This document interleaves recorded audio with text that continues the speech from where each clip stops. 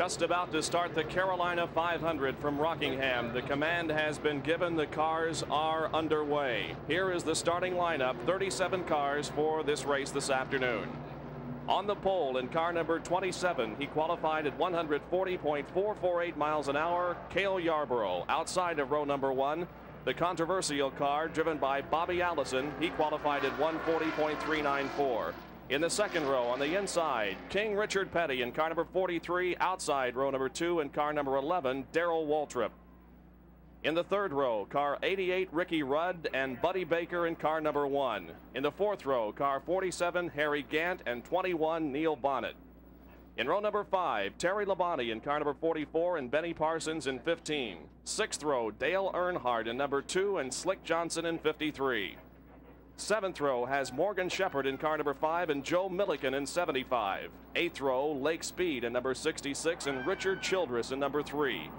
In the ninth row, Dave Marcus in car number 71 along with Donnie Allison in car 12. The 10th row has J.D. McDuffie in car 70 and David Pearson in 16. In the 11th row, for this afternoon's Carolina 500, Lenny Pond in car 48 and Tim Richmond in 99. 12th row, Ronnie Thomas in 25 and Mike Alexander in 37. Row number 13, Buddy Arrington in 67 and car number 42 driven by Kyle Petty. 14th row, Rick Wilson in 62 and Indianapolis veteran Johnny Rutherford in 98. Row number 15, Jimmy Means in 52 and Bobby Wawak in 94. 16th row, Stan Barrett in 22 and Elliott Forbes Robinson in 86. In row number 17, Glenn Jarrett in car 17 along with Jody Ridley in 79. The 18th row consists of Cecil Gordon in 24 and Rick Newsom in number 20 as the cars go down the backstretch. And all alone in row number 17, car number 64 driven by Tommy Gale. That's the starting lineup for this afternoon's race. The cars are at the end of the backstretch and could get the green this time around. 1981 Mazda RX-7 pacing the field with the legendary Buck Baker at the keyboard, two-time national champion, twice the winner of the Southern 500 and one of the real pioneers of this sport. 492 laps to go here on this 1.017 mile racetrack. The turns are banked at 25 and 22 degrees. It's a demanding race. It's a grueling race. Here they come off of the fourth turn, and the green flag is out. We're underway for the Carolina 500, the Winston Cup Grand National cars. Into turn number 1. They're still running side by side. The first 2 rows. It's Yarborough on the inside. Outside, Bobby Allison. In row number 2, Richard Petty, and right alongside him is Darrell Waltrip in number 11. Now as the cars move through turn number 3, they begin to file into a single file order off of turn number 4. This will complete lap number 1, and it's Cale Yarborough leading. Bobby Allison running in second position, and Richard Petty in third. The cars at this point staying low on the racetrack. The slick part we talked about earlier was upstairs in the banking of the grooves. So they're staying low on the racetrack. Cale Yarborough, a man who won both races here just 1 season ago at Rockingham, sets the pace here. Yarborough moves that car low in turn number 3, now into turn number 4. The track is not an oval shape, but here along the main grandstand, it's shaped like a D. There is no straightaway here in front of the grandstand. So we will be referring to no front stretch here, but rather a front straightaway. 27, Cale Yarborough now in the backstretch in turn number 3, and Richard Petty moves up to challenge for second and goes into second place. Yarborough has the lead, but now Richard Petty has moved into second position. Also a change for third position as we see Darrell Waltrip move into third. Bobby Allison drops back to fourth. It's Buddy Baker running in fifth position as we have completed 3 laps here this afternoon of this 492-lap race. Now the cars go down the backstretch, and it's still Cale Yarborough stretching out the lead just a little bit on Richard Petty. The real battle here is for second place. As you can see, Darrell Waltrip right on the back bumper of Richard Petty as they complete lap number 4. It is still Bobby Allison running in fourth position. Buddy Baker is running in fifth, and sixth now is Ricky Rudd in car number 88. This is a kind of a race where, again, you might say to yourself, let's pace just a bit. There are 492 laps to go, and it's very grueling as far as the drivers are concerned. It is a physically demanding track. I guess in the order of races around the Winston Cup circuit, maybe the third most demanding behind that of Bristol, Tennessee, and Dover Downs International Raceway. But again, as we've seen time and time again in the Winston Cup circuit, you have to run all out and make a move as quickly as you can, because there's really no resting. As we see the cars work their way down the back straightaway up to turns number 3 and 4, where there are 25 degrees of banking. It's still Cale Yarborough. Richard Petty still pacing himself and watching from second place. Darrell Waltrip is third. And there were a couple of very competitive drivers that started relatively in the rear in this race. Speaking mainly of Dale Earnhardt, who started in 11th position in car number 2, and also car number 16, David Pearson, who started in 20th position. We'll be keeping our eyes on those drivers to see if they can move up through the traffic here in the early stages of this race. David Pearson has now moved up into 14th spot, as on the back straightaway he moved inside of Blake Speed and picked off another position. Here is Cale Yarborough completing lap number 7 here at Rockingham, North Carolina. It's still Richard Petty running in second position and Darrell Waltrip in third. There are the first 3 cars as we begin to see now some lapping here in the early stages of this race, as Cale Yarborough puts a lap already on Rick Newsom in car number 11 as the car went down the backstretch. Your first 3 positions here in the early stages of the Carolina 500. Cale Yarborough, your leader. This completes lap number 8. Running in second position is Richard Petty in car number 43 and Darrell Waltrip in car number 11. Running in 4th position continues to be Bobby Allison, but there is quite a difference between, quite a lot of racetrack between Darrell Waltrip in 3rd position and Bobby Allison running in 4th. Buddy Baker continues to run in 5th position. Ricky Rudd is in 6th. Running in 7th position now is Neil Bonnet as they come by the front stretch here. And in 8th position would be car number 15, that of course Benny Parsons. And moving up in the 9th spot is the Dale Earnhardt automobile. Again, he started 11th, now moves up 2 positions on the afternoon. Let's interject another factor right here, Bob, and it's something that we might be able to refer back to a bit later on this afternoon. After the cloudy start to this day, Mother Nature is now beginning to change the complexion of this racetrack just a bit. And one factor that everybody points to here at Rockingham is the actual physical layout of the racetrack. Where is it on the map of the United States, and how is it pointing? And coming off the 4th turn and working down the front straightaway late in the afternoon, the drivers, should the conditions continue here, will be faced by a blinding sun should Mother Nature continue to try and burn off the haze we have seen here this morning. That, plus the factor you alluded to in the opening before, this being the Sand Hill region of North Carolina, the sandy infield and the swirling sand can begin to sandblast the automobiles as far as they're continuing through the race, the grease on the racetrack, the sand on the windshield, and so on. There you see Bobby Allison's automobile, number 28 to the left of your screen.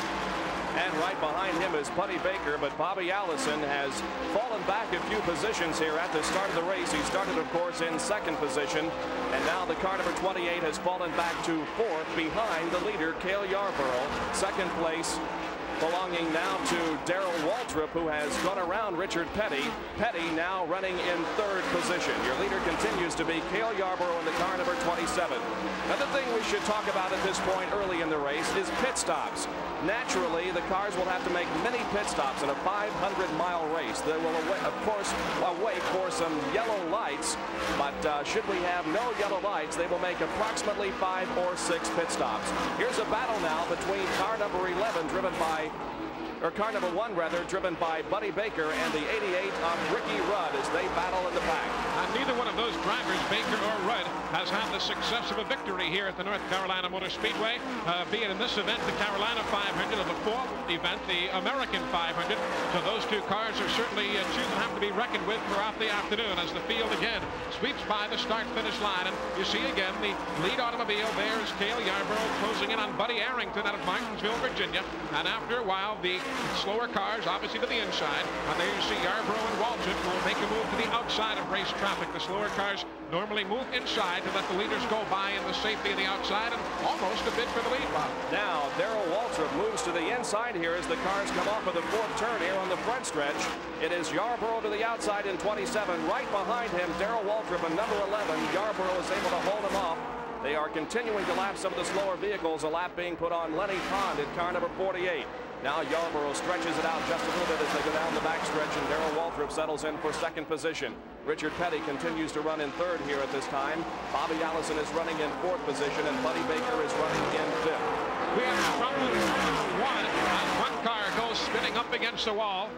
It's going to be Johnny Rutherford, Lone Star JR, as he spins off the banking, and the leader's now closing in on him. They'll stay low on the racetrack. Johnny Rutherford, a veteran Indianapolis 500 competitor, driving as many NASCAR races as he can this year. And of course, Bob, these cars will continue to race back to the start-finish line under Winston Cup Grand National rules, so they are still racing for the leadership. And here they come onto the fourth turn. Now they will receive the yellow flag, and it's still going to be Cale Yarborough holding the lead here as the cars slow down under yellow. Johnny Rutherford yesterday in practice had a spin over in just about the same area of the racetrack that he spun just a few seconds ago. Into the pit area is Neil Bonnet for an early pit stop. Perhaps Ned Jarrett is in a location to see what's going on down there. Come in and change the right side tire. As Bonnet came down pit road, he was pointing to the left front. They made a chassis adjustment on the car, hoping to get it to stick in the corners a little better. Neil Bonnet back out on the racetrack now in car number 21. There is your leader, Cale Yarborough. We have completed 16 laps, and the lead has been held at this point by Cale Yarborough all the way. Darrell Waltrip, a number 11, is running in second position. We are yellow, though, because of a spin involving Johnny Rutherford. While we're under yellow, we'll take this break and be back for more of the Carolina 500.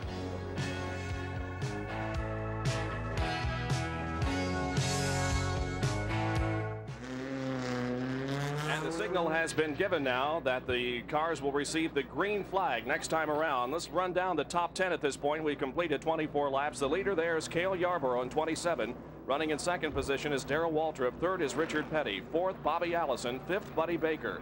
Sixth is Ricky Rudd. Seventh, Benny Parsons. Eighth is Dale Earnhardt. Ninth is David Pearson, who has moved up from the 20th starting position, so he's moved up 11 spots at this point. Running in 10th is Terry Labonte. We are under the yellow at this time because of a spin involving Johnny Rutherford in the first turn. He is back out there in competition, and Neil Bonnet in car number 21 made 2 pit stops during this yellow flag situation.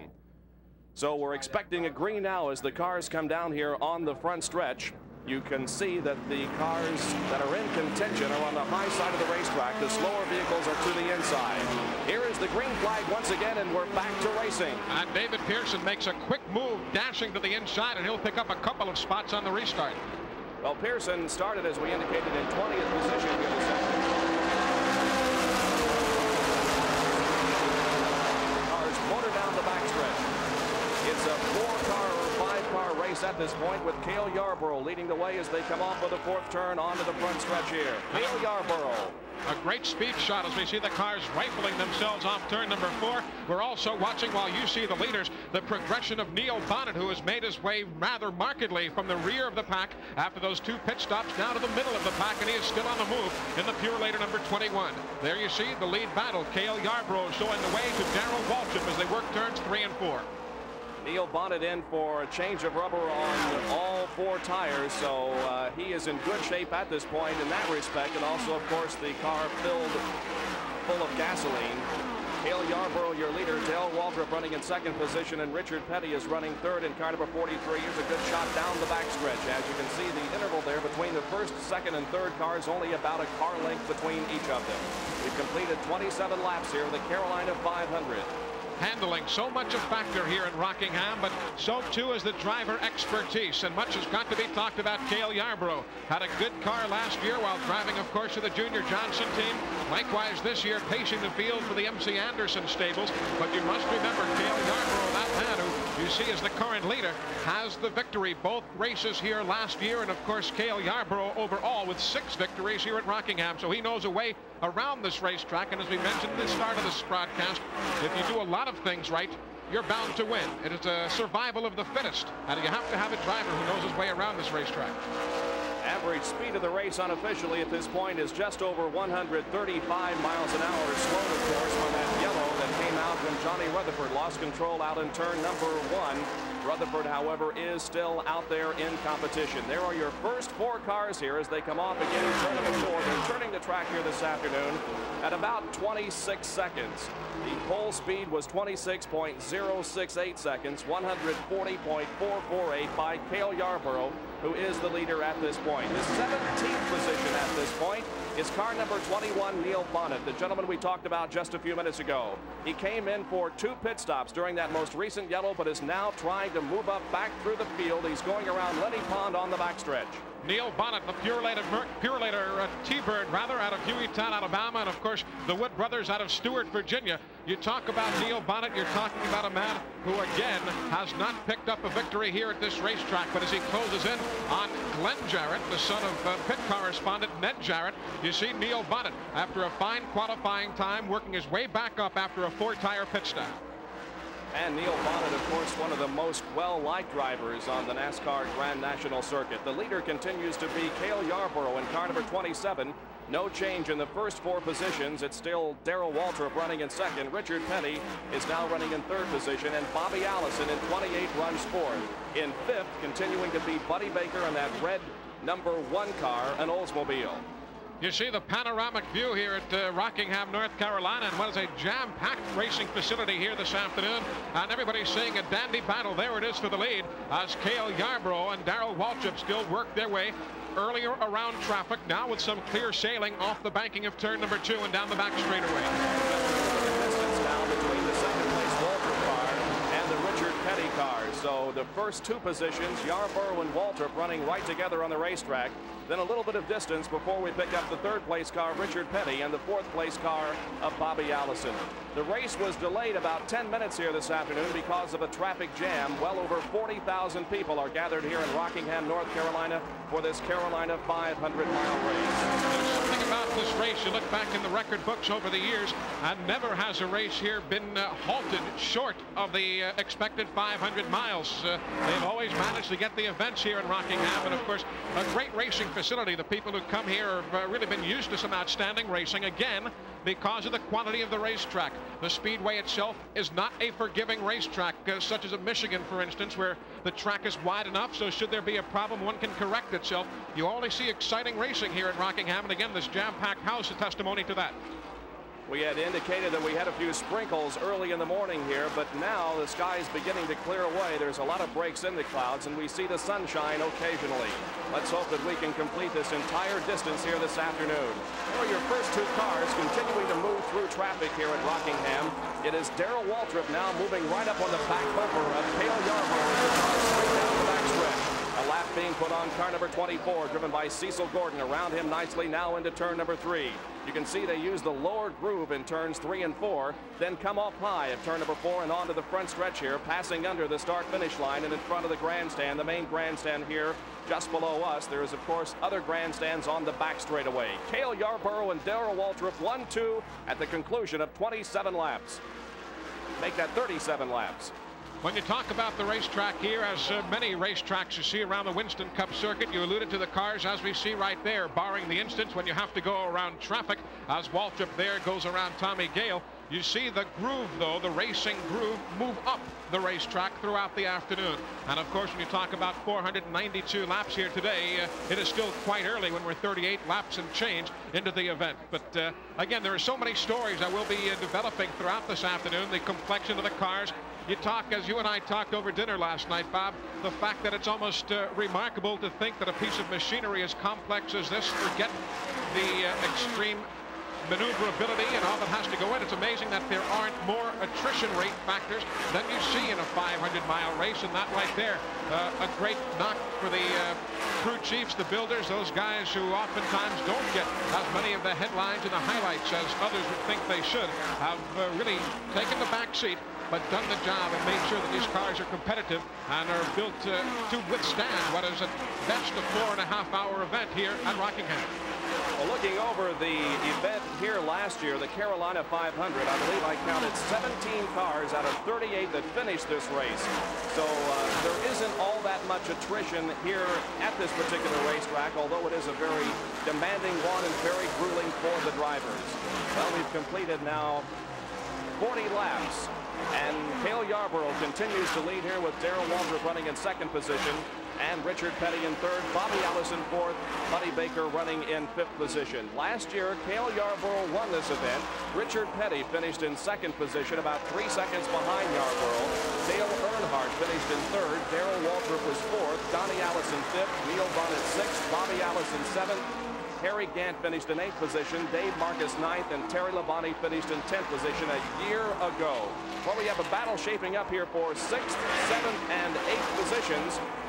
As we watch the cars come down through here, it involves Ricky Rudd, also car number 16, driven by David Pearson, and the defending Winston Cup champion, Dale Earnhardt. You talked about those drivers, of course. You've got the younger breed, the defending champion and a youngster, Dale Earnhardt. Ricky Rudd, who has an outstanding situation. And as you see them lined up right there with Rudd leading Pearson, with Earnhardt running right behind him, you see them trying to dice for positions. This is 6th, 7th, and 8th on the line right now. And you've got the cunning of a David Pearson. What is he going to do? Rest assured he is not going to show his full hand 43 or 44 laps into a 492 lap event. Yet it is enough to kind of test the other drivers, and even at this early stage, let him know that he's there. Ricky Rudd, maybe not a dark horse. Give him good equipment, and he has shown so very well. He qualified second at Charlotte last year under the watchful eyes of many, many surprised observers at the Charlotte Motor Speedway. And of course, we've all seen what Earnhardt and David Pearson have done. So those three are going to watch themselves and watch everybody else, and it's going to be a fine battle throughout the afternoon. Well, you go so accustomed to seeing the cars through the years. Number 88 for many years, driven, of course, by Darrell Waltrip, but Ricky Rudd taking over that ride here this year and doing a fine job, at least at this point, in the Carolina 500. The leader continues to be Cale Yarborough. There he is in turn number 1, going around a slower car, Dave Marcus in number 71. Yarborough leading at this point at the conclusion of 44 laps. As we mentioned a few minutes ago, the defending national champion in this division, the NASCAR Winston Cup Series, is Dale Earnhardt. And Earnhardt was a very consistent runner last year on the circuit. His hometown is in Canapolis, North Carolina. He is single and was born in 1951. He'll be 30 years of age in just a few days, as a matter of fact. There we see Cale Yarborough. And again, then the jousting continues. Ricky Rudd being passed by both David Pearson and Dale Earnhardt as that battle for 6th, 7th, and 8th continues out of our screen right now. Let's throw another factor into that. We'll see David Pearson. You'll see Dale Earnhardt right there behind him in the Wrangler jeans machine. You see Ricky Rudd. Those three guys, all Rookie of the Years in their respective first seasons on the Winston Cup Tour. 77 for Ricky Rudd. Back in 1960, it was David Pearson driving the number 16. He was Rookie of the Year. And back in 1979, Dale Earnhardt was the Rookie of the Year. So that is a story of guys who have taken their first year's experience and have really built it into some outstanding careers. And that's another race within this race that we'll be talking about, Bob, this afternoon, because as we look at the field, you have got 7 Champion Spark Plug Rookie of the Year candidates entered in today's Carolina 500 with that prestigious award, at least the battle for that prestigious award, currently being led by Tim Richmond, who has a 4-point bulge over Elliott Ford Robinson. And of course, for the folks who are aficionados of racing, you see Tim Richmond as a former Rookie of the Year in Indianapolis. And a good battle for second place shaping up here between Richard Petty and Darrell Waltrip. And it's going to be Richard Petty moving into second position now. Waltrip will move back into third. And a nice pass here on the front stretch as Richard Petty managed to get around Darrell Waltrip. You see the battle there with Dale Earnhardt and David Pearson as they work their way through turns number 3 and 4. And Earnhardt, that number 2 Wrangler jeans machine, showing the spot over David Pearson. And of course, that battle for second and third place that we were talking about before. Richard Petty trying to and eventually close in and around Dale Earnhardt. So your leader continues to be Cale Yarborough. Waltrip going second. Richard Petty was showing as your third place automobile. And here are the second, third, and fourth place cars now as Richard Petty has gone around Darrell Waltrip.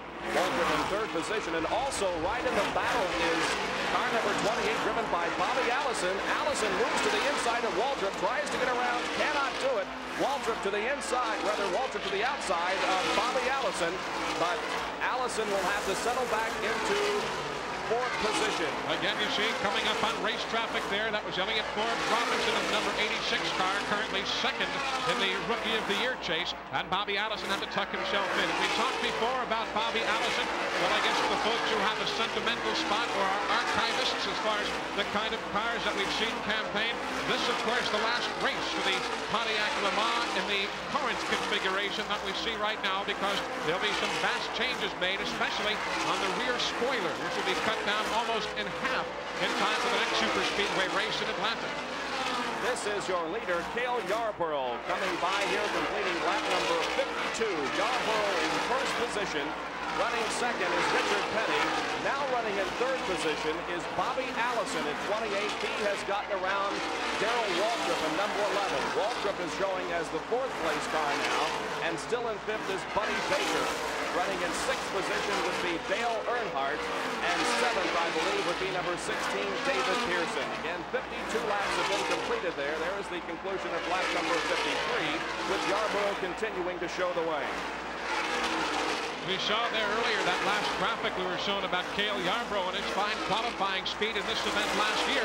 Not to be confused with the fact that Darrell Waltrip sat on the pole. Cale Yarborough's outstanding qualifying run came on the 2nd day of qualifying, where, of course, whoever does what on that 2nd day cannot start ahead of the first 20 who qualify on the 1st day of racing. So Cale Yarborough last year, 1:39.905 qualifying, couldn't do better than a 21st starting position because it came on the 2nd day of qualification. We're watching out on the racetrack while we watch here on the screen Cale Yarborough, the progress of Neil Bonnet in 21. Neil, as we indicated earlier, made 2 pit stops during our first yellow flag situation, a spin by Johnny Rutherford, and he is moving up nicely now through traffic.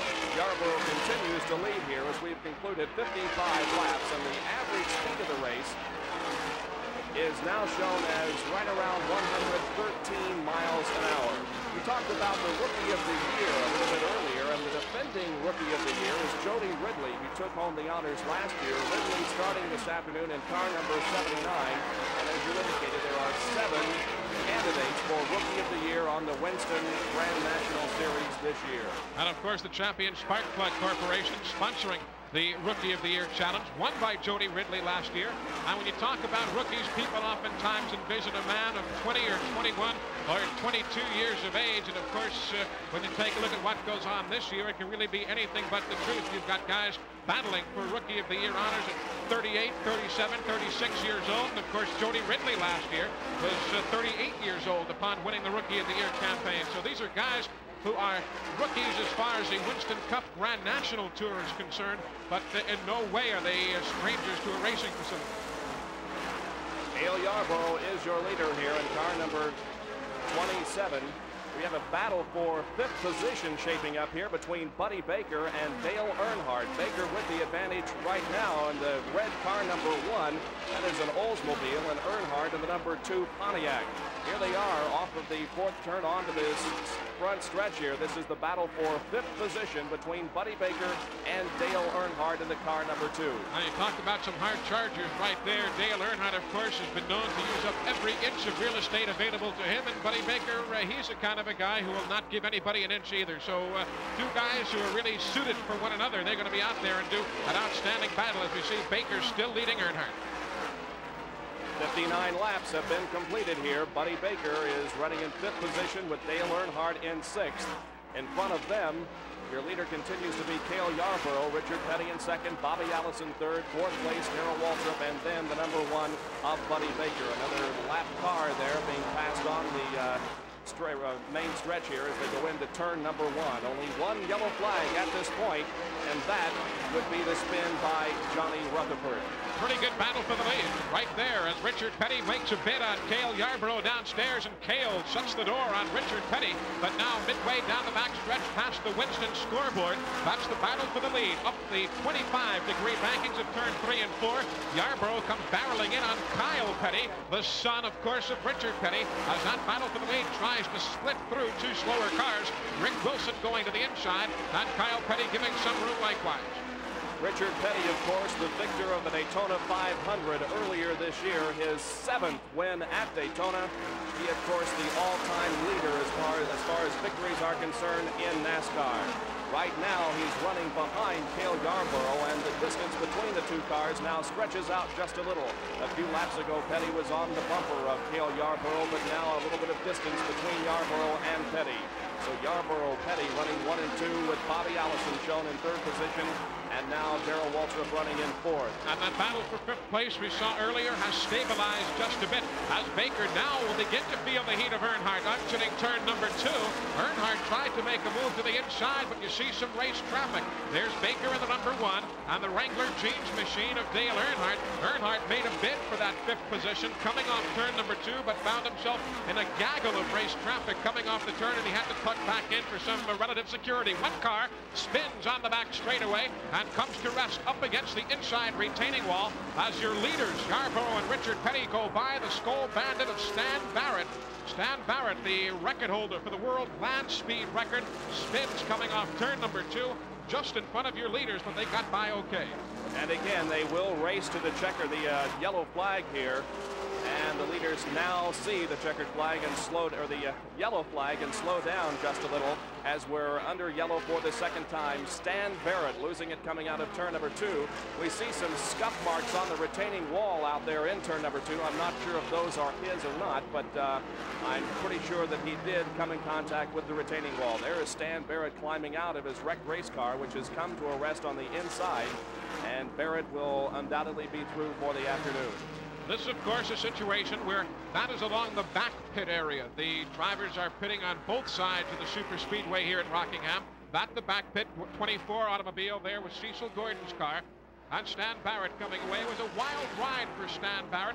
Not all that dissimilar to that last lap, last turn in Daytona. There you see him, as you alluded to, the scuff marks on the retaining wall. The car goes to the wall, buys it, and then careens right across. And there you see, right sweeping across the turn came Cale Yarborough, Richard Petty, and Bobby Allison. So Stan Barrett just did manage to scoot away, and now on pit road, Bob Jenkins, I know Ned Jarrett is there as we see Stan Barrett. It is feeding time at the zoo because many of the leaders, all of the leaders coming in.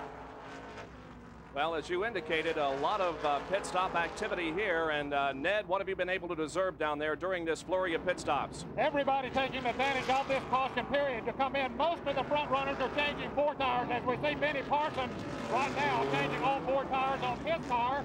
Neil Bonnet was in, changed all 4 tires once again, and those that did not stop the last time around are coming in this time. We're under yellow with 66 laps completed. Here is Richard Petty now in car number 43 making a pit stop and changing rubber on the left side of that car. This, of course, somewhat of a sentimental day for that Petty team.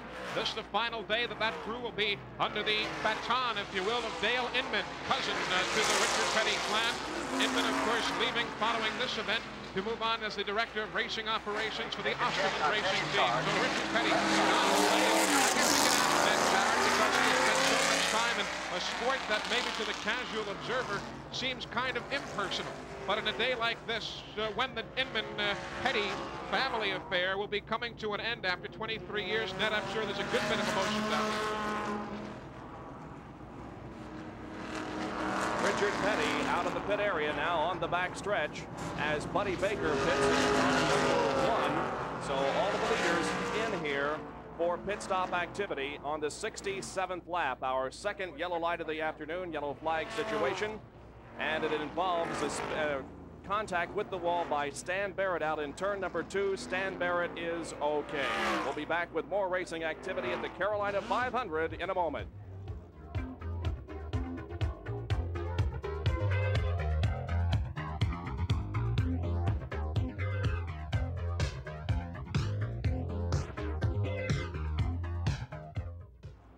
Still under yellow here at the Carolina 500. Let's go down to the pit area. Well, everybody has taken advantage of this caution period to come in for a tire change and any adjustments that they might need. It seems that the cars are handling better than most of the people expected here in the early stages of this event. But making pit stops under the caution is much better than having to make them under the green. So they take this opportunity to come in, make those adjustments that they need, and get back ready for the running. It's a situation where if we have a yellow flag situation, the cars can come in for really 2 pit stops and change rubber on both sides of the car and not lose any distance. That's true, but of course, it's tough on the pit crews, and of course when they have to do it on the green, but it is just marvelous being able to watch the high-speed ballet that we've seen, and of course in the pits where it all happens, Ned Jarrett. We're standing by with Stan Barrett. Stan, what happened over there? We moved that wall. Did you move it closer to you? Yeah, it sure did. I just came over there and lost it. It just felt like something gave way and I hit the wall. You're okay, though? Yeah, I'm fine. How about the car? I'm in better shape than the car is. Well, Stan, we're sorry to see you out, but we're happy to see you at least smiling. Thank you. It was going to be a good race. Kind of fun out there. It's pretty slick out there, though. Yeah, but the car had been handling really well. I'd get a little loose going into the turn and halfway through it, but never coming off. As I was coming out of the turn, boy, it just gave way and away I went. Well, here's a fellow that's traveled 739 miles an hour, but he had a little problem here at Rockingham today. Heavy contact with the outside retaining wall in turn number 2, but Stan Barrett is okay. Stan from Bishop, California, driving the Skoal Bandit Pontiac here at the Carolina 500, qualified this afternoon at 135.304, good enough for 31st starting position, but he's out of the competition at this point. And of course, Stan Barrett was currently showing in 6th spot as far as the champion spark plug rookie of the year is concerned. He was sandwiched in between Glenn Jarrett and Ronnie Sanders. Sanders not in this event today, so a tough break for that race within a race as far as Stan Barrett is concerned. And now the field getting the 1 to go indication, as you see right there, the number 88 car tucked in behind that Mazda RX-7 pace car. That, of course, Ricky Rudd, as they work to the high side of the number 24 of Cecil Gordon. Again, in this instance, a double file restart. The faster cars to the high side, the slower cars or the lapped automobiles to the inside. And right behind Ricky Rudd, there's a man who we saw at the tail end of the pack just at this same situation a few laps ago.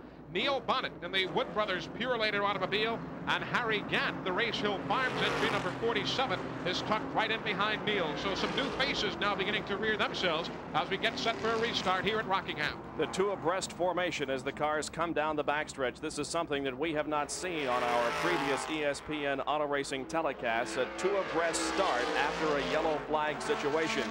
In the other races that we have seen, they must start single file, but this is a good idea. The faster cars, those in contention, move to the outside of the racetrack. The slower cars to the inside. When that green comes out, sailing in front of them. And the green flag is out once again. We're back to racing here at the Carolina 500 with Ricky Rudd in car number 88 showing the way over car number 21, driven by Neil Bonnet. Donnie Allison had tried to stick the nose of his number 12 in there, and he settles right now for 4th running order as Bonnet trying to make a bid for the lead, but couldn't quite do it there as we saw Neil just peek to the inside. Now again he does, trying to take a bit of a lower line through turns 3 and 4. Then does Ricky Rudd. And as Neil Bonnet now peels back into 2nd place, he'll hold down in that 2nd running order. Harry Gant is 3rd, Donnie Allison 4th. Going 5th is going to be the Benny Parsons automobile. They're back in turn 2. So a change of positions here and during the most recent yellow flag situation as Darrell Waltrip has dropped back now along with Richard Petty and Cale Yarborough, the 3 drivers who challenged for the lead early. Now the races for first position between Ricky Rudd in number 88 and Neil Bonnet in 21. Down in front of the main grandstand here, it is still Ricky Rudd showing the way with Bonnet tucked in 2nd position. We've completed 73 laps of this over 400 lap race, 500 miles on this 1.017 mile racetrack. Now as we get the update, Bob Jenkins from NASCAR Timing and Scoring, it is number 15, the Melling Tool car of Benny Parsons, that is being shown officially as the leader. Those cars, the 2 right there, and the 3, or at least the 2 immediately behind, that's the Harry Gant and Donnie Allison car, are on the tail end of the lead lap. So there you have Ricky Rudd and Neil Bonnet, the tail end of the lead lap. Likewise, Harry Gant, and the leader currently showing is a man out of Ellerby, North Carolina. So says NASCAR Timing and Scoring, that being Benny Parsons. Well, once again, it's very difficult to keep them straight because there are so many cars on the racetrack, and when we do have yellow flag situations and a lot of pit stops are made, it's very difficult to determine who is actually in the lead. And although a car may be running at the front of the pack, as is the case here with Ricky Rudd and Neil Bonnet, both of those cars are not in contention for the lead at this point, but rather the car that is running 5th in the pack at this time, the car number 15 driven by Benny Parsons. Of course, oftentimes, as you said, on a restart, the field gets shuffled up. And the board right now, the scoreboard shows Cale Yarborough as the leader. So obviously, the timing and scoring folks rechecking their computations. I will have an official update for you in that just a moment, though the original word on the restart we received was that Benny Parsons had taken advantage of the lead. In any event, an outstanding battle between two of the younger breed. There's Neil Bonnet sweeping to the inside of Ricky Rudd. Rudd campaigning those Gatorade colors as off the turn. It's going to be Neil Bonnet taking it downstairs and picks up a position from Ricky Rudd. As the sun comes out here at Rockingham, North Carolina, it is Neil Bonnet going around Ricky Rudd, and now both of those cars moving up on some slower vehicles in turn number 3. A bold move there by Neil Bonnet, passing as he went into turn number 1. It appeared to me as he came off of turn number 4, the car got just a little bit squirrely, the back end around just a little. Nevertheless, he was able to get around Ricky Rudd. The car number 27, driven by Cale Yarborough, is being shown at this time on the scoreboard as the leader. Yarborough leading at this point, apparently. Car number 11 is running in second position. That is Darrell Waltrip. In third would be car number 28, driven by Bobby Allison.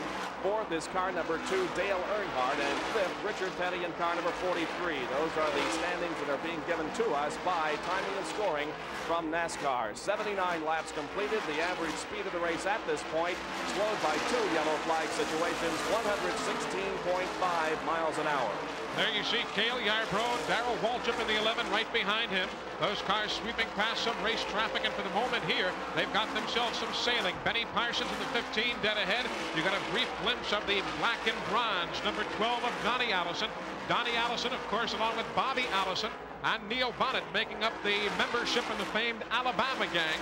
Not to take away anything from Jimmy Means out of Huntsville, Alabama, but those three, the two Allisons and Bonnet, of course, neighbors in Hueytown, Alabama, with Bobby Allison, the leader of the Alabama gang. Here they are off of turn number 4, and Cale Yarborough continues to maintain the lead here, has 2 cars in front of him. Those 2 cars in front of him side by side as they went into turn number 1. Now perhaps he'll be able to pick them off as he goes down the back stretch. Right behind him is Darrell Waltrip in number 11. Now Yarborough able to get around one of those slower cars in turn number 3. Sets his sights on the other slower car in front of him. Also, Darrell Waltrip is going to be able to get around that slower car as they come by the front stretch here. Cale Yarborough shown as your leader. Second, Waltrip. Third is Bobby Allison. We're watching some outstanding racing as well for the 6th and 7th positions as David Pearson, remember, he started in 20th, has moved up awfully well, and now he and Buddy Baker have their hands full. But as you see the field now deploying itself up the banking, 25 degrees high off the banking of turns number 3 and 4. Liken that to some of the other racetracks where you see some of the smaller banking lower at that than Pocono or Charlotte or Michigan. And of course the 31 degree and 33 degree banking of the Alabama International Motor Speedway, and of course Daytona at 31 and 36 degrees at the Bristol International Raceway. So these drivers throughout the year throw in a road course event or 2 in Riverside. And these guys, you see, indeed have to be the well-rounded drivers to wrestle these 3,700-pound cars to do exactly what needs to be done in a particular situation. The first 4 cars are running relatively close to each other on the racetrack, that being Yarborough, Waltrip, Allison, and Richard Petty. Those 4 cars running now down the backstretch are in certainly contention for the lead, each of them. 83 laps completed here at Rockingham, North Carolina in the Carolina 500. 2 veteran Indianapolis 500 competitors, at least 1 veteran Indy 500 competitor, Johnny Rutherford, in competition with the NASCAR boys here in North Carolina this afternoon. Rutherford brought out our first yellow light earlier when he lost control over in turn number 1. The other Indy 500 driver is Tim Richmond, who is also driving as many NASCAR races as he possibly can this year. Tim Richmond driving car number 99 here this afternoon, started in 23rd position and is still out there in competition. He, of course, the Rookie of the Year at the Indianapolis Motor Speedway last year. and did exceptionally well in the car that he was driving. In fact, turned the fastest unofficial lap of the month at Indy last May. Talking about Indianapolis and talking about some Ironman driving, how about Donnie Allison, another Rookie of the Year in Indianapolis back in 1970, those 500 grueling miles at the Brickyard, and then shows up the next day at the Charlotte Motor Speedway and wins NASCAR's World 600. So you talk about a man, Rookie of the Year one day in Indianapolis, wins the World 600 the next day, Donnie Allison. Let's run down the standings now. Cale Yarborough in 27 is shown as your leader. Darrell Waltrip running in second position. Bobby Allison is third. Running in fourth, Dale Earnhardt. Fifth is Richard Petty. Sixth is Buddy Baker. Seventh is Terry Labonte. Eighth is car number 16, David Pearson. Ninth would be car number 66, driven by Lake Speed. And 10th, car number 75, Joe Milliken. Those are the unofficial standings given to us by NASCAR Timing and Scoring. 87 laps completed here as Cale Yarborough once again sets that car into turn number 3. Moves to the outside now to go around a slower car as he comes off of the fourth turn onto the front stretch here. Putting a lap on car number 52, driven by Jimmy Smut Means. And of course, at this point, as you see Yarborough there working around some race traffic, ahead of him are a couple of cars who are going to try their darndest to remain currently on the lead lap. And those will be the automobiles of Ricky Rudd and Harry Gant. So those two cars who have hooked themselves up together are trying to stay ahead of Cale Yarborough. And this track, as you see Yarborough there come barreling in on the Levi Garrett automobile of Johnny Rutherford, this track is deceptive in the respect that you would look at it and not feel the draft would have that much of a factor. But it is, as we see the battle there for second place. It's going to be Darrell Waltrip in the number 11, Bobby Allison the 28, Richard Petty the 43. Three veteran race car drivers right there, and there high side goes Waltrip, opens the door for Bobby Allison, and now it shuts again on Richard Petty, though he's trying to snake his way through. But that's all you need. Open the door for Bobby Allison, and it's history. He'll pick up a position on you. And good racing here for second position as there are 4 cars battling now for that position. We indicated earlier they were all running in relatively close formation. Now they're right on each other's bumper. Bobby Allison has now moved into third position with Richard Petty running in fourth. Running in fifth position as they come off of the fourth turn would be the number 11 of Darrell Waltrip, and Dale Earnhardt now makes a move and goes around Waltrip. So it is Dale Earnhardt moving up another position, and Earnhardt doing a fine job here in the early stages as we're nearing the completion of 1/4 of this race. And of course, we talk about the fact of the margin on the racetrack beginning to narrow. Well, indeed, at this point, you have Bobby Allison and Richard Petty hooked up in a 2-car draft, and the gap between themselves and the leader, Cale Yarborough, is beginning to narrow. There you see the draft we were talking about. Benny Parsons is the 15 automobile, but there are Allison and Petty, and there's Yarborough. And as Cale goes around Rick Newsom, he can look in the rearview mirror. He sees the gap between himself and that second place battle beginning to narrow. There is the battle for second place involving Bobby Allison and Richard Petty as the cars come off of turn number 4 here and flash by us, completing lap number 93. The battle for second involving Bobby Allison in 28 and Richard Petty in 43. The other car there, of course, Benny Parsons, now showing us 1 lap down. That's the controversial car there in the middle of your screen. The number 28 has caused all the commotion. Notice the slant on that back window, and that's the thing that many of the drivers feel is unfair to them. It gives him better aerodynamics, and that car will have to be changed by the next Grand National event. This, of course, not coming all that far on the heels of the action at Daytona. And there you see Richard Petty and Bobby Allison, Benny Parsons as well. And you can harken back just a couple of weeks ago when the names of Allison and Richard Petty were so prominent at the beach, as they say, the Daytona International Motor Speedway. It was outstanding. All the experts, of course, say Bobby Allison clearly the dominant force in that race. And really, Bobby did very little to dispel any of those pre-race expectations.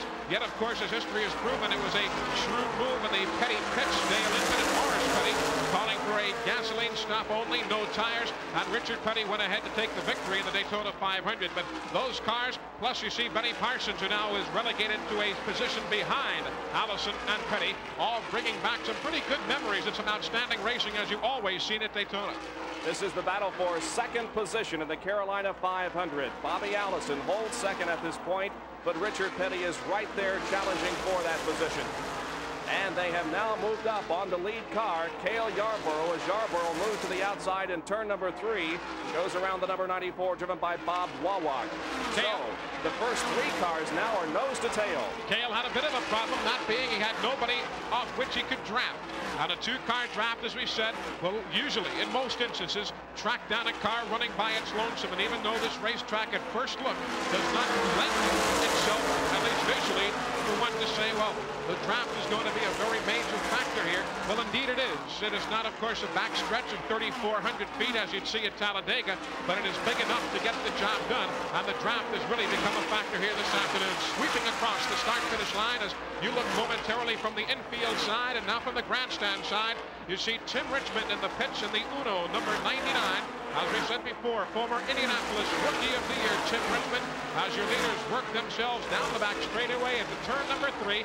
Yarborough now has taken advantage of some race traffic to put about 4 or 5 car lengths between himself and Bobby Allison, and Bobby has pulled another 5 or 6 ahead of Richard Petty as they work towards turn 1. And let us not forget the 4th place car at this point, Dale Earnhardt, who is also right in the thick of things. There is Cale Yarborough, your leader here. Tim Richmond is back out on the racetrack. Tim, a nice young man from Ashland, Ohio. He's trying to gain some experience on the highest bank super speedways of NASCAR. And you talk about Tim Richmond, Bob. He won the ARCA 200 race at the Daytona Speedway just a couple of short weeks ago in a car that was driven last year on the Grand National circuit by Buddy Baker. That was the Haas Ellington prepared ride.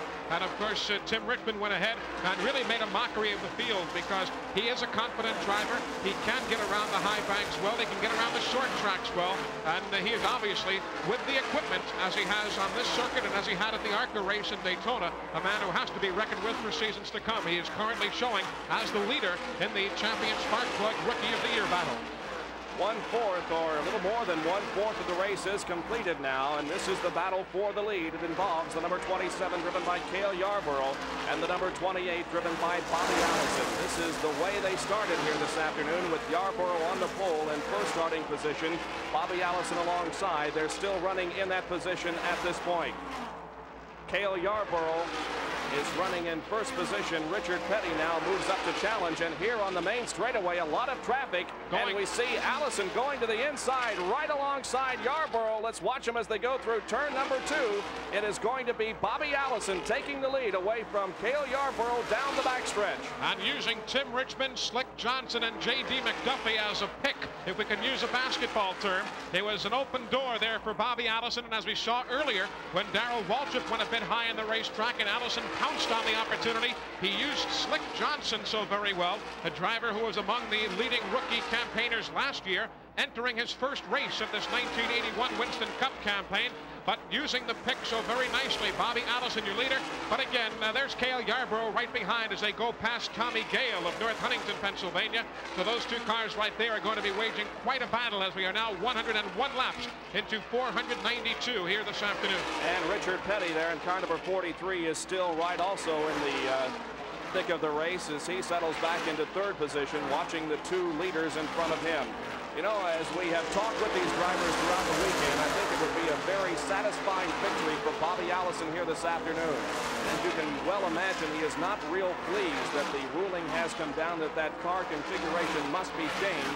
He thinks he will be at a definite disadvantage when the car has to be changed for the next race. He would like to put a victory under his belt here this afternoon before the configuration is altered. Bobby Allison, your leader, as the cars go down the backstretch here with number 27, Cale Yarborough, running in second place. Richard Petty is shown as third. Running in fourth is Dale Earnhardt, and fifth, the car number 11 of Darrell Waltrip. This completes lap number 106.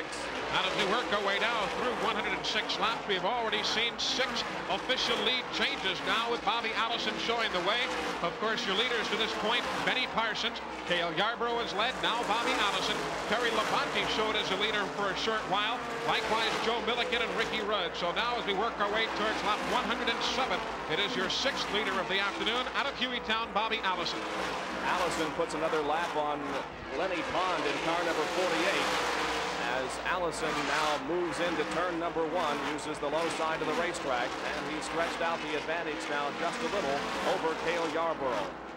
Bobby Allison in the Kirklon car number 28, a black and silver automobile, showed as the leader here at the end of 107 laps.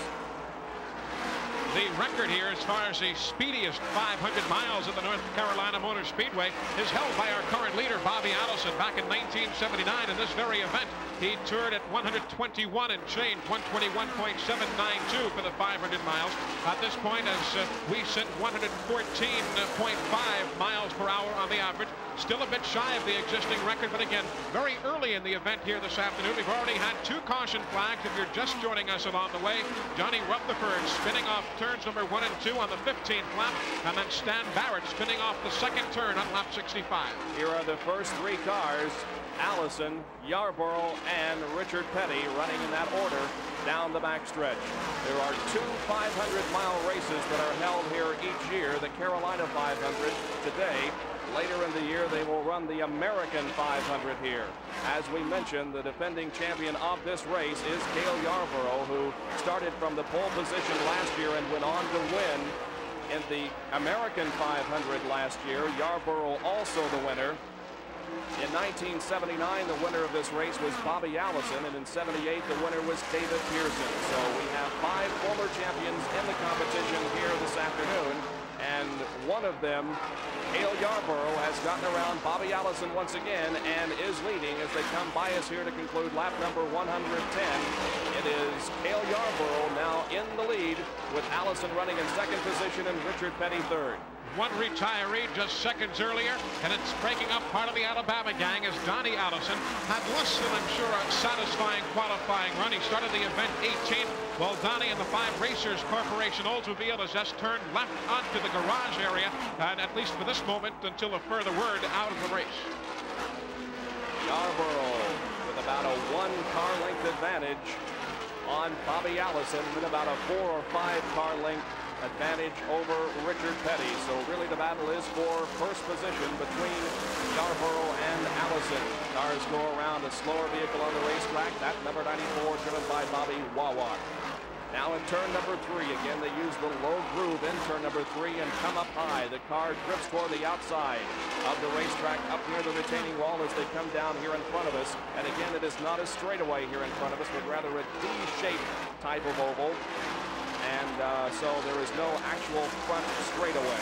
One of the faster cars on the racetrack right now is Dale Earnhardt, as he has set himself to sailing down the back straightaway up the banking of turn number 3 and 4. And as you see, your leader, and there's Earnhardt. Dale has really been picking off positions, and he is not all that far behind Richard Petty, who is your 3rd place runner. As you see the interval right there, there's Petty, and the leader's directly in front of him.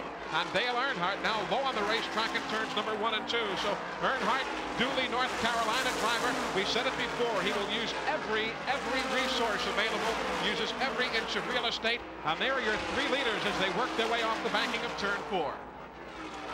Dale Earnhardt, last year's champion, there's a big, competing in only his 2nd year of competition on the Winston Grand National Circuit. Heck of a battle for a lead right there as Yarborough again shuts the door on Bobby Allison as we check in with former 2-time Winston Cup Grand National champion Ned Jarrett on pit road. Donnie Allison is the latest retiree. Donnie, what went wrong? I don't know. I believe the oil fan split or something. I don't know. It's got a real bad oil leak up around the engine. Donnie, things didn't really go right for you here from the beginning this week. I couldn't hear you, Ned. I said things really didn't go right for you all week here. No, but the car was pretty well. You know, we got behind on that first pit stop. We got caught in the pits, but you know, I can run as fast as anybody once it iron. You know, once it got even out, and you know, but maybe we'll get it straightened out. Well, so Donnie will go out and watch his brother Bobby now and see if they can take some more of the money back to J-Town, Alabama. Well, Bobby Allison, his brother, now running in 2nd position at this time, behind the number 27 of Cale Yarborough. Still running in 3rd place is Richard Petty. 117 laps have been completed here. The average speed of the race at this point, 114.5 miles an hour. You know, it's too bad about Donnie Allison. He, of course, had his first major win here at Rockingham. Won the Carolina 500 back in 1968 when he was driving a Ford. So it's tough to see a driver who has had some successes here have to fall by the wayside early. Your leaders you see right there, caught up again behind some slower race traffic, but Cale Yarborough will lead the parade down the back straightaway. There's Yarborough to the high side of Tommy Gale. Right behind him, the 28 is Bobby Allison. Richard Petty in the 43 just outside to the right corner of your screen. And as we talked about before, Dale Earnhardt also closing up to make it a tight four-car battle. And we continue to run under green here, and we'll be back with more competition from the Carolina 500 in just a moment.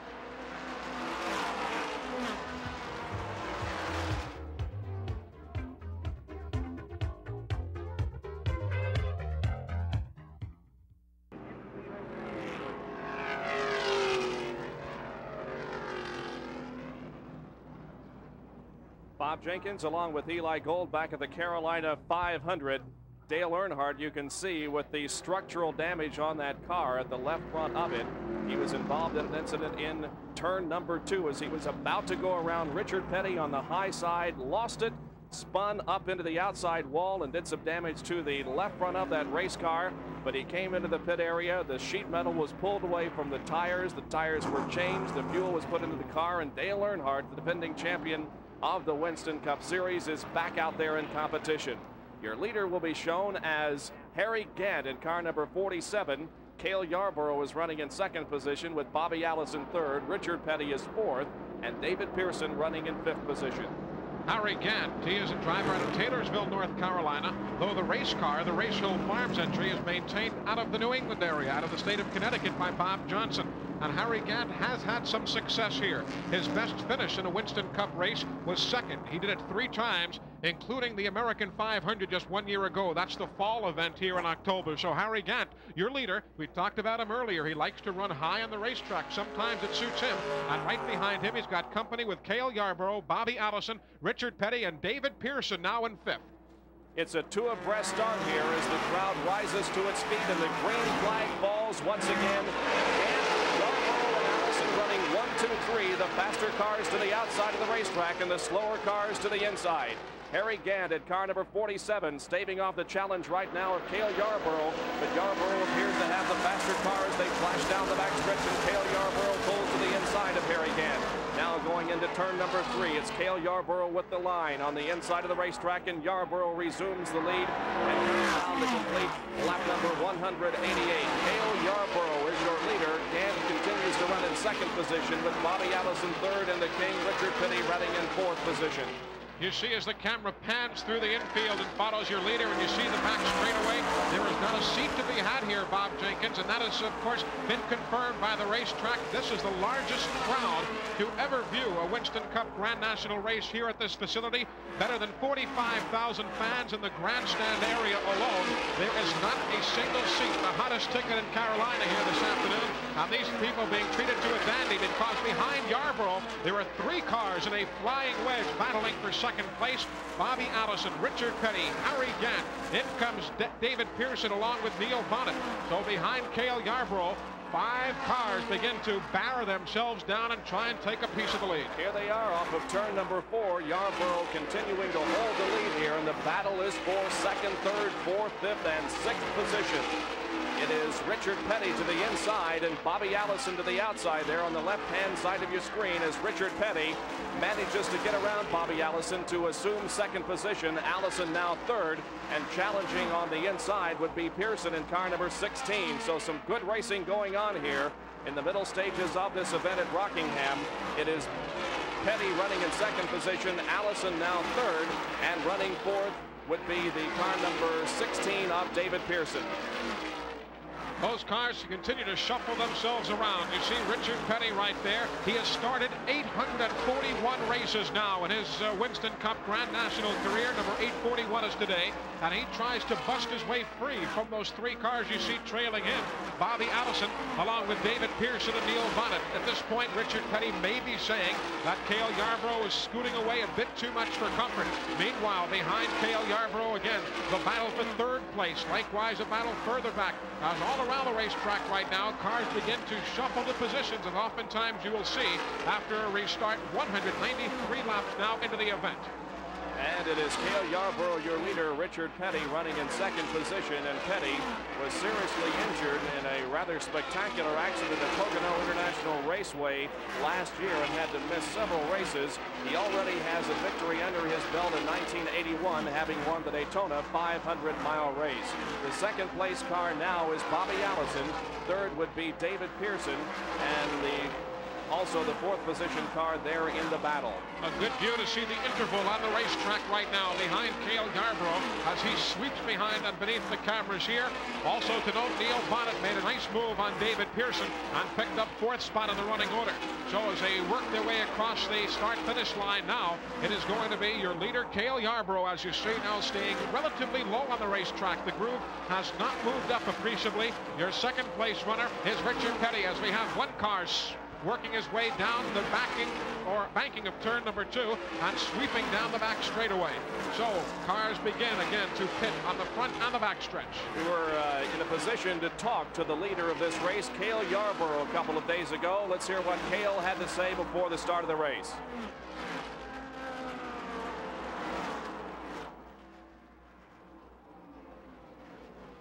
Well, I think the main thing you have to do here is to be able to run strong towards the end. You know, the race is 500 miles on a mile racetrack, and it gets mighty tiresome down towards the end of the race. And I think if you can be physically strong towards the end, that you'll probably have a better chance than anybody else. Cale Yarborough in turn number 3 on the low side of the racetrack. The battle in second and third position is between Richard Petty and Bobby Allison. Richard to the high side of the racetrack as they come down to complete lap number 197. Petty with the second place position right now, with Bobby Allison right behind, and challenging in fourth position to the inside is Neil Bonnet in car number 21. Richard Petty seems to be relatively strong right now. He works his way around the turns well. He too staying low on the racetrack. Third place, Neil Bonnet downstairs on Bobby Allison. There you see your third place battle. Neil Bonnet wins that one, so he takes third spot away from Bobby Allison, his Hueytown neighbor. Watching still in arrears is David Pearson, who shows in fifth spot this afternoon. There's a panoramic view of a jam-packed Winston Cup racetrack here in Rockingham, North Carolina. The North Carolina Motor Speedway is second place runner Richard Petty still set sail. He negotiates his way through traffic and still tries to chase down your leader. And the leader, of course, Cale Yarborough here on the front stretch. Yarborough passing a slower car, the number 52, driven by Jimmy Smutnees in turn number 1. Yarborough has pretty much dominated this race here this afternoon to this point. He started from the pole position with a speed of 140.448 miles an hour. Richard Petty continuing to run in second position. And Kyle Petty, also in car number 42, is still out there in competition here this afternoon. Petty in second, Bonnet shown in third position, with Bobby Allison running fourth. David Pearson in car number 16 is running in fifth position at this time. You talk about Cale Yarborough as we see him right there. It's almost like reading an honor roll of what has happened in Winston Cup racing over the years. Among the accomplishments, the only four-time winner of that demanding Southern 500 in Darlington. He has won a record 7 of 10 short track races back in 1976. He has won 36 super speedway wins. That puts him third on the all-time list. And if we have the time, we can just go on and on and on. But there you see Dale Earnhardt working his way, tucking in behind Buddy Baker. Both will try and work to the high side of that elegantly splattered car of number 66, the Lake Speed entry, the former national go-kart champion, Lake Speed, out of Jackson, Mississippi. Now, as they work up the high side of turn number 3, there's Buddy Baker. Right behind him, Dale Earnhardt, the Wrangler Gene Machine. Benny Parsons has hitched himself in to get the free ride as well. This is the battle for 10th position on the racetrack, with Buddy Baker in car number 1 holding down 10th at this point. Dale Earnhardt in number 2 settles in 11th position. And then the number 15 of Benny Parsons running in 12th position. One car slowing on the back straightaway. That's going to be Benny Parsons. And we have a spin. We have a spin in turn number 3 to the inside of the racetrack. The car got off of the racetrack, I believe, to the inside. It involves car number 66, Lake Speed, whom we mentioned just a few seconds ago. The yellow is out. And we were also talking about Benny Parsons. As you see, Ernie Moore, again, one of the busier men this afternoon. This is caution period number 5 as Lake Speed Speed in the Speed Racing Enterprises car begins to limp away and back towards pit road. So Lake Speed, as a matter of fact, will remain on the speedway. As you see your leader, Cale Yarborough, now touring the speedway with 204 laps in arrears to the 492 that will make up the afternoon's activities. Lake Speed bringing out the caution flag. And again, we saw Benny Parsons, who began to slow rather noticeably on the backstretch, obviously to try and keep himself out of the problems that Lake Speed was encountering. Lake Speed is making his home in Jackson, Mississippi, and we have a replay of that incident, which occurred right at the end of the backstretch as the car came off of turn number 2 in the backstretch. You can see Speed up high there on the racetrack and may have been bumped, and there was a car right there behind him that did a terrific job of avoiding him. Just great driving there and avoiding that spinning Lake Speed car. Ricky Rudd was in that number 88, the Gatorade color car. As you see, Lake Speed now look to sweep away and somehow does not buy the inside retaining wall. He just tries to right the automobile. You see Benny Parsons went by, likewise Morgan Shepherd and the rest of the field. Benny Parsons was directly behind Lake Speed when Speed began the spin, as we see action on pit road now as the David Ift crew begins to service and finishes quickly on Cale Yarborough. Benny Parsons was right behind Lake Speed, and of course the reason we talked about Benny having slowed off the pace, but an outstanding piece of driving by Ricky Rudd to stay out of harm's way. Well, Lake Speed, as you mentioned, is a former world go-karting champion. Back in 1978, he drove in 19 Grand National races last year, finished 6 of them as the top rookie in the race. He finished 8th at Darlington, 8th at Talladega, 7th at Charlotte, before closing his rookie season last year with a 6th place finish in the LA Times 500 at Ontario, California. Lake Speed, car number 66, has brought out a most recent yellow flag situation as he lost control coming off of turn number 2. We go down to the pit area. Here's Ned. Harry Gant is having some sort of problem. Bob Johnson, the crew chief, is under the hood on the car. They were about to bring him in just before this caution came out. But now they get to do their work on the caution. They haven't found out exactly what is wrong with the kit. They have an oil leak on it, and they're drying the oil off, trying to see where it is coming from. Now the hood goes down. Apparently they have it fixed, so they'll send Gant back out, hopefully without losing a lap. Well, Harry Gant was certainly one of those up in competition, in contention for the lead, and a tough break for Gant. We'll see if the car performs better now. We were talking about Harry Gant before again, as the field is given the 1-to-go indication. You see Gant just scooting up the banking. The rest of the field is not all that far behind him, so all the work being done in the confined time area of 1 lap on this 1.017-mile racetrack. And Harry Gant, who we showed earlier as the leader, and who has had some fine runs here at Rockingham, has now been relegated to the rear of that lead lap. And there you see Neil Bonnet, the number 21 Wood Brothers prepared Purolator Thunderbird. Neil Bonnet, who of course is a name that has been around Winston Cup racing for many years, but has really been thrust into the limelight the last couple with his association with the Wood Brothers, taking over a ride vacated by David Pearson. And Neil Bonnet right there lined up double abreast again. Glenn Jarrett was inside of him and the rest of the field, and part of the amazing crowd here at Rockingham, and everybody always at every racetrack begins to stand as the field gets set for a restart. Let's watch them here as they come down in front of us to receive the green flag on the restart. It is Neil Bonnet in 21 in the lead at this point with Richard Petty, Bobby Allison, and Dale Earnhardt right behind. The green flag goes out. We're back to racing, and Bonnet charges into turn number 1 and opens up about a 10-car length advantage over Richard Petty in the number 43. Down the backstretch now, it's still Bonnet maintaining that lead into turn number 3 as we watch the cars back of Richard Petty. It is still Bobby Allison in 3rd and Dale Earnhardt running in 4th position. Here they come to complete lap number 210. 210 laps complete. The average speed of the race so far is 115.5 miles an hour. Neil Bonnet leads at Rockingham. Richard Petty in 2nd, Bobby Allison feeling the heat of Dale Earnhardt in 3rd. It is going to be 4th place for Earnhardt. 5th spot now going to Cale Yarborough. David Pearson is right there in the Joel Halpern Enterprises car. He holds down 6th spot. Your leader again off the turn, still showing the way, Neil Bonnet. Richard Petty closing in a flying wedge now for 3rd spot between Bobby Allison, Cale Yarborough, and Dale Earnhardt, but now they again go single file. Neil Bonnet, we talked about those who have competed in Indianapolis, competing in this race here today, namely Johnny Rutherford and Tim Richmond. Neil Bonnet came to the Indianapolis Motor Speedway a few years ago and tried his best to work the car up to speed, could not do so, but he did pass his rookie test on the Indianapolis Motor Speedway, the 2.5-mile track at Indy, and although he has never been in an Indy 500-mile race, showed all of us who watched him that he could indeed do so.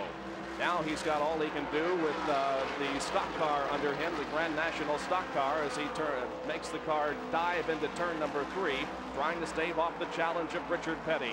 Here is Neil Bonnet off of turn number 4 again, completing lap number 213. Petty in second, Bobby Allison is third. Running in 4th position is number 2, Dale Earnhardt, and 5th is the 27 of Cale Yarborough, who has led most of the way here this afternoon. Neil Bonnet looking for the first time this year for a top 5 finish on a Winston Cup Grand National event. He finished out of the top 5 in the Winston Western 500 in Riverside, likewise in Daytona, likewise, of course, the Richmond event, Richmond, Virginia, where the Wood brothers do not campaign a car. The only short track race that the Purelator car appears at is the Martinsville Speedway, Clay Earl's immaculately prepared racing facility just down the road a piece from Stewart, Virginia, at the hometown, the home base of the Wood brothers. So Neil Bonnet looking for his first top 5, if not his first victory of this 1981 Winston Cup Grand National season. Your leader again, you see him right there, Neil Bonnet, Richard Petty right behind, then the interval back to Bobby Allison and Cale Yarborough. So that interval at this point is very, very slim as they trail your lead automobiles again up the banking. Just 15ths of a second is the differential between your leadership. And there you have a battle for Cale Yarborough going underneath Richard Petty, or at least underneath Bobby Allison, we should say. So coming off turn number 4, Cale has a situation in hand. Well, we had an opportunity to talk with Neil Bonnet before the racing activity began. We asked him what his car will be doing today on the racetrack. Ned, we take a little bit of beat in qualifying. We can't put the gear in the car like the General Motors guys, but on race day they can't pull those gears either. So they kind of back down to our speed, and in the past it's always shown that during the race the car always goes right to the front and is capable of leading the race and all. So the Ford performs awful well here, and I'm looking forward to the race. Neil Bonnet is continuing to lead here at Rockingham, North Carolina. Richard Petty right behind him. Neil Bonnet, of course, from Hueytown, Alabama. He captured 2 races last year. He won the Talladega 500 and the 500-mile race at Pocono. He ran in 22 events last year and posted top 10 finishes in 5 of them. So Neil Bonnet is showing the way here at the Carolina 500 this afternoon, but Richard Petty is not letting Neil get too far ahead as the cars go down the backstretch. And again, laps being put on some of the slower vehicles. Bonnet leading and Petty is second. Your cars now begin to have sorted themselves out. Of course, 219 laps into the 500 miles here at this shade better than a 1-mile racetrack. But there's a good bit of the afternoon yet to go. Cale Yarborough, before, as we mentioned, had gotten around Bobby Allison. Now tries to set sail to chase down your 2 leaders, Neil Bonnet and Richard Petty. And of course, as though one didn't need any further incentive to race with all the traffic you have to contend with out there, drivers oftentimes will say they would rather take the cars in close quarters. It keeps you even that more alert. What happened in the late model sportsman event here yesterday. Dave Marcus was cruising, and he had a car of Harry Gant, although laps in arrears, immediately on his rear deck lid, and it kept Marcus all that more alert, and it helped him while the time away as he went on to pick up the victory in a Coca-Cola 200 race here just 1 day ago. But right here, your leadership still for Neil Bonnet as he sweeps across the line to complete lap 220. We have talked about the weather on several occasions here this afternoon. The sun has been peeking out a couple of times, but for the most part it's overcast here in Rockingham, North Carolina. And perhaps that is a very good thing for the drivers, as during the late afternoon the sun will get into a position. They're driving right into it coming down the main stretch here, and I don't think we're going to have that problem this afternoon as it remains mostly cloudy. And of course that will also help the racetrack and mean that the track will not perhaps get as slick as it would if the sun were shining down brightly. Neil Bonnet continues to lead here, going down the backstretch, putting a lap on car number 52, Jimmy Means. We'll be back with more action from Rockingham, North Carolina in a moment.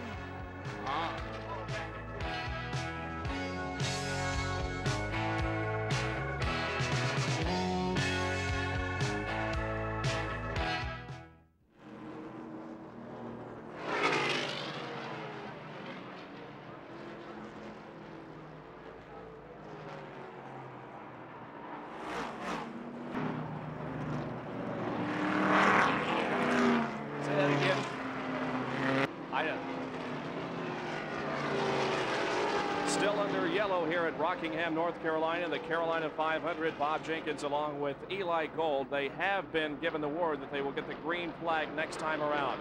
The current standings, Cale Yarborough in the lead at car number 27. Darrell Waltrip in number 11 runs second, and Buddy Baker in car number 1 runs in third position. 269 laps have been completed here at Rockingham. The average speed of the race at this point, 114.5 miles an hour. Dale Earnhardt is back out of the pit area now, as he was caught in there when the signal came out for 1 to go. So Earnhardt, who is showing on the scoreboard as your 5th place runner, is again going to have to wend his way back up through traffic from the back of the pack, where he is now situated behind Tim Richmond. Pace cars on the pits, and again this fine crowd looking for a restart. More than 50,000 here this afternoon. Some of them on their feet right now to watch the restart. 222 laps to go of this Carolina 500. Cale Yarborough is in the lead.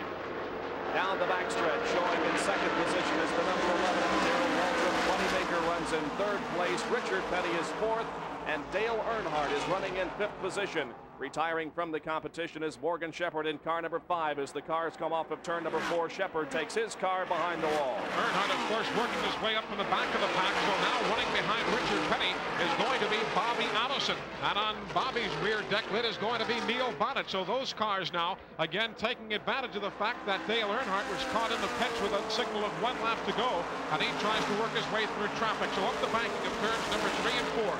There are your front duo of Cale Yarborough and Darrell Waltrip behind him. Earnhardt is making a move, but he's got much real estate to negotiate. We have had 10 different leaders this afternoon. That ties a record for the most lead changes, or most leaders that have completed at least 1 lap, shown as the leader in a Carolina 500-mile race. Right now, the leader is Cale Yarborough, who has led several laps here this afternoon. And right behind him is the green and white car, the Do Crew prepared automobile of Darrell Waltrip. Off of turn number 4, the cars shoot high off of it, drift out toward the outside retaining wall, come down under the start-finish line, and complete lap number 273. Yarborough and Waltrip 1-2. Running third is Baker, feeling the heat now from Richard Petty. Good battle for third place off the number 2 corner. It is Baker outlasting Richard Petty. So as we watch your leaders go up the banking of 3 and 4, behind Yarborough and Waltrip, Baker is in third, Richard Petty 4th, Bobby Allison is 5th. It will be Neil Bonnet showing in 6th. Back to the line, Yarborough the leader. $400,000 in prize money the last few years for Cale Yarborough. Not exactly a small amount of money, but a tough way to earn it. As the driver's stamina here has to be tremendous with the number of laps that you have to compete in a 500-mile race here. 492 on this very demanding race course. Where the drivers 2 cars, Yarborough and Waltrip battling for the lead, and we have a problem up in turn number 3, and that involves Dale Earnhardt.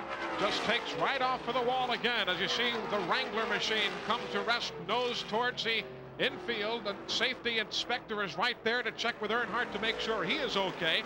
But again, we've got caution displayed to the field, 9th time this afternoon, and it will be the 2nd time that Earnhardt has been responsible. There, the Wrangler machine again fires. You see some of the telltale damage from not only this episode here, but the one back earlier in the race on lap 125.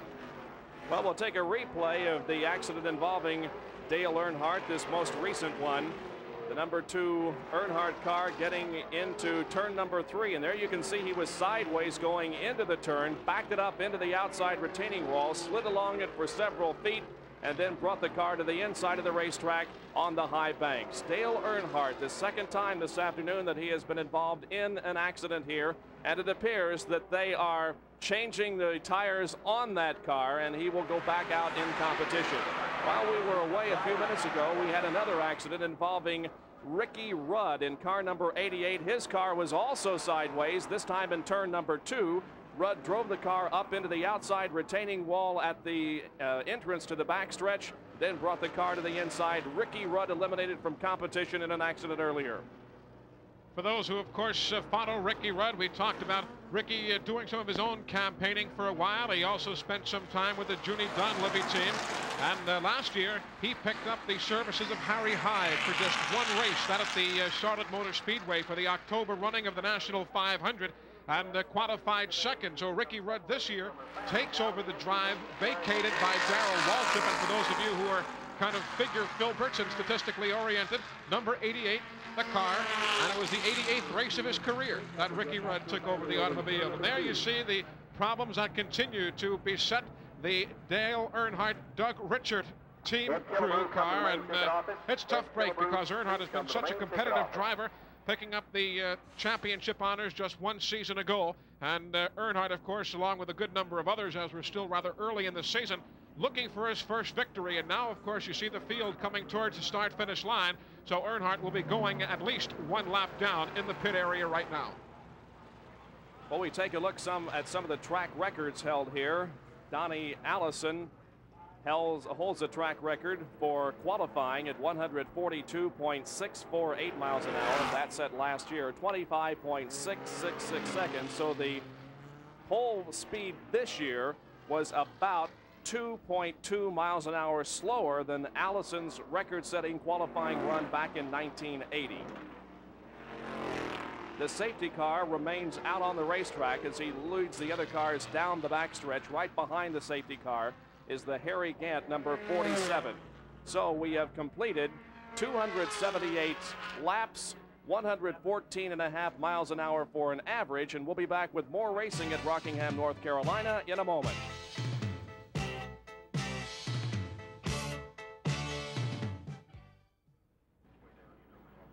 More than 50,000 gathered here in Rockingham, North Carolina for the Carolina 500. They are about to rise to their feet to watch the restart here on lap number 282. The green is about to come out. The most recent yellow was for an accident involving Dale Earnhardt, a very interesting situation on pit road. It appears that after 2 incidents of wall contact, that car has been bent sufficiently, at least the gas intake has been bent sufficiently. They cannot get gasoline into the car, and Dale Earnhardt is going to have to pull behind the wall and call it an afternoon. It's been a tough one for Dale Earnhardt. He now is out of the race, and the green flag comes back out. Being shown as your leader is Joe Milliken in car number 75. In second position, the number 11, Darrell Waltrip. In third, Neil Bonnet. Fourth is Bobby Allison, and fifth is Buddy Baker.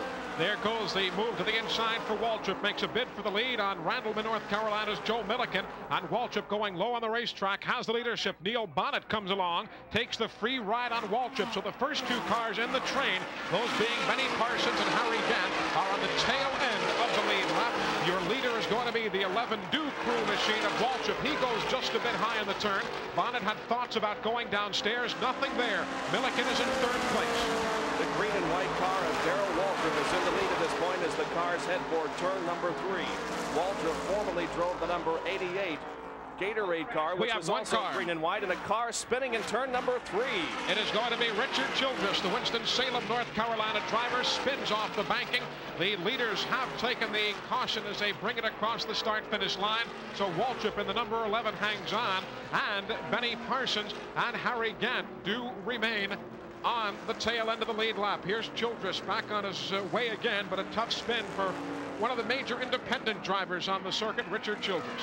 Childress spun the car low on the racetrack, did not make contact with the retaining wall, and I believe we can see that there is some damage there to the rear of the car. I believe that some of the sheet metal is rubbing against the right rear tire. A replay of that incident now perhaps will show us what happened in the Childress accident here in turn number 3. Well, that unavailable right now.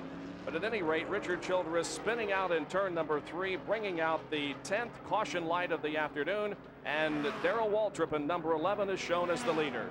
And of course, Benny Parsons and Harry Gant, those 2 cars that had been on the tail end of the lead lap, will take advantage of the break. There's Childress, number 3, sandwiched between Richard Petty and Cale Yarbrough, and there you see the slow spin begins for Richard Childress. Nose first, he stomps on the binders to try and hang that car under control. He stays low, creeps up the banking, spins it around, and comes to rest out of harm's way. So Richard Childress seems to be okay. We have seen now 10 caution periods here in this afternoon's event.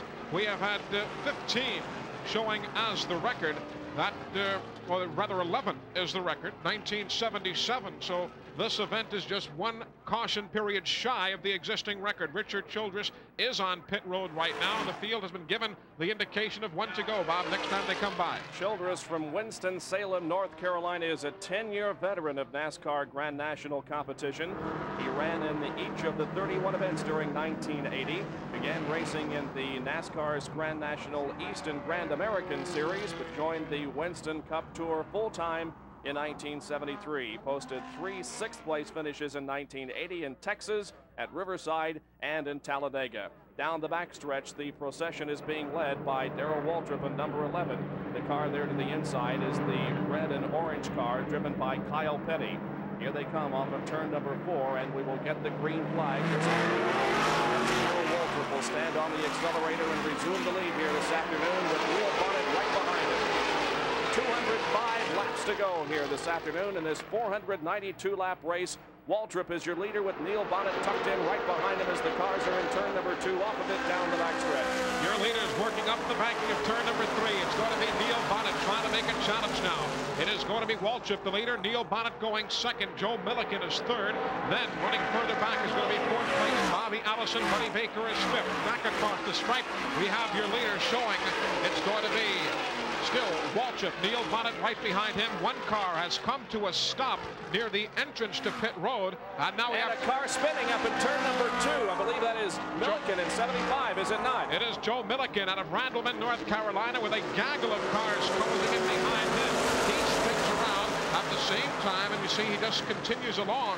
Milliken had been showing as the leader earlier, and in addition, we were commenting about the fact that Lenny Pond's car has come to a stop near the entrance to pit road, so we'll have a twofold reason here for a caution flag.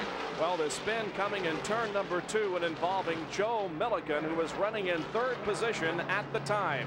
Milliken in the blue car number 75 getting sideways in the second turn and bringing the car down to the inside of the racetrack, bringing out our 10th caution flag of the afternoon. Beg your pardon, the 11th caution play of the afternoon. And here is a replay of that spin involving Milliken. And look at the company he'll have quickly as Kyle Petty goes underneath. Milliken now looks, and he has got to see at this point 21 or 22 cars coming straight at him. And as Joe waits the car, an outstanding piece of driving by Joe Milliken. And of course, at the same time, your leaders raced back to the caution flag, and Neil Bonnet has picked up the leadership over your second place runner now, Darrell Waltrip. And Milliken at the time of the spin was running in 3rd spot. And Milliken brings the car into the pit area for service. I'm sure he'll be able to resume the racing activity in just a moment, and we will resume the racing activity in a moment from Rockingham, North Carolina, and the Carolina 500.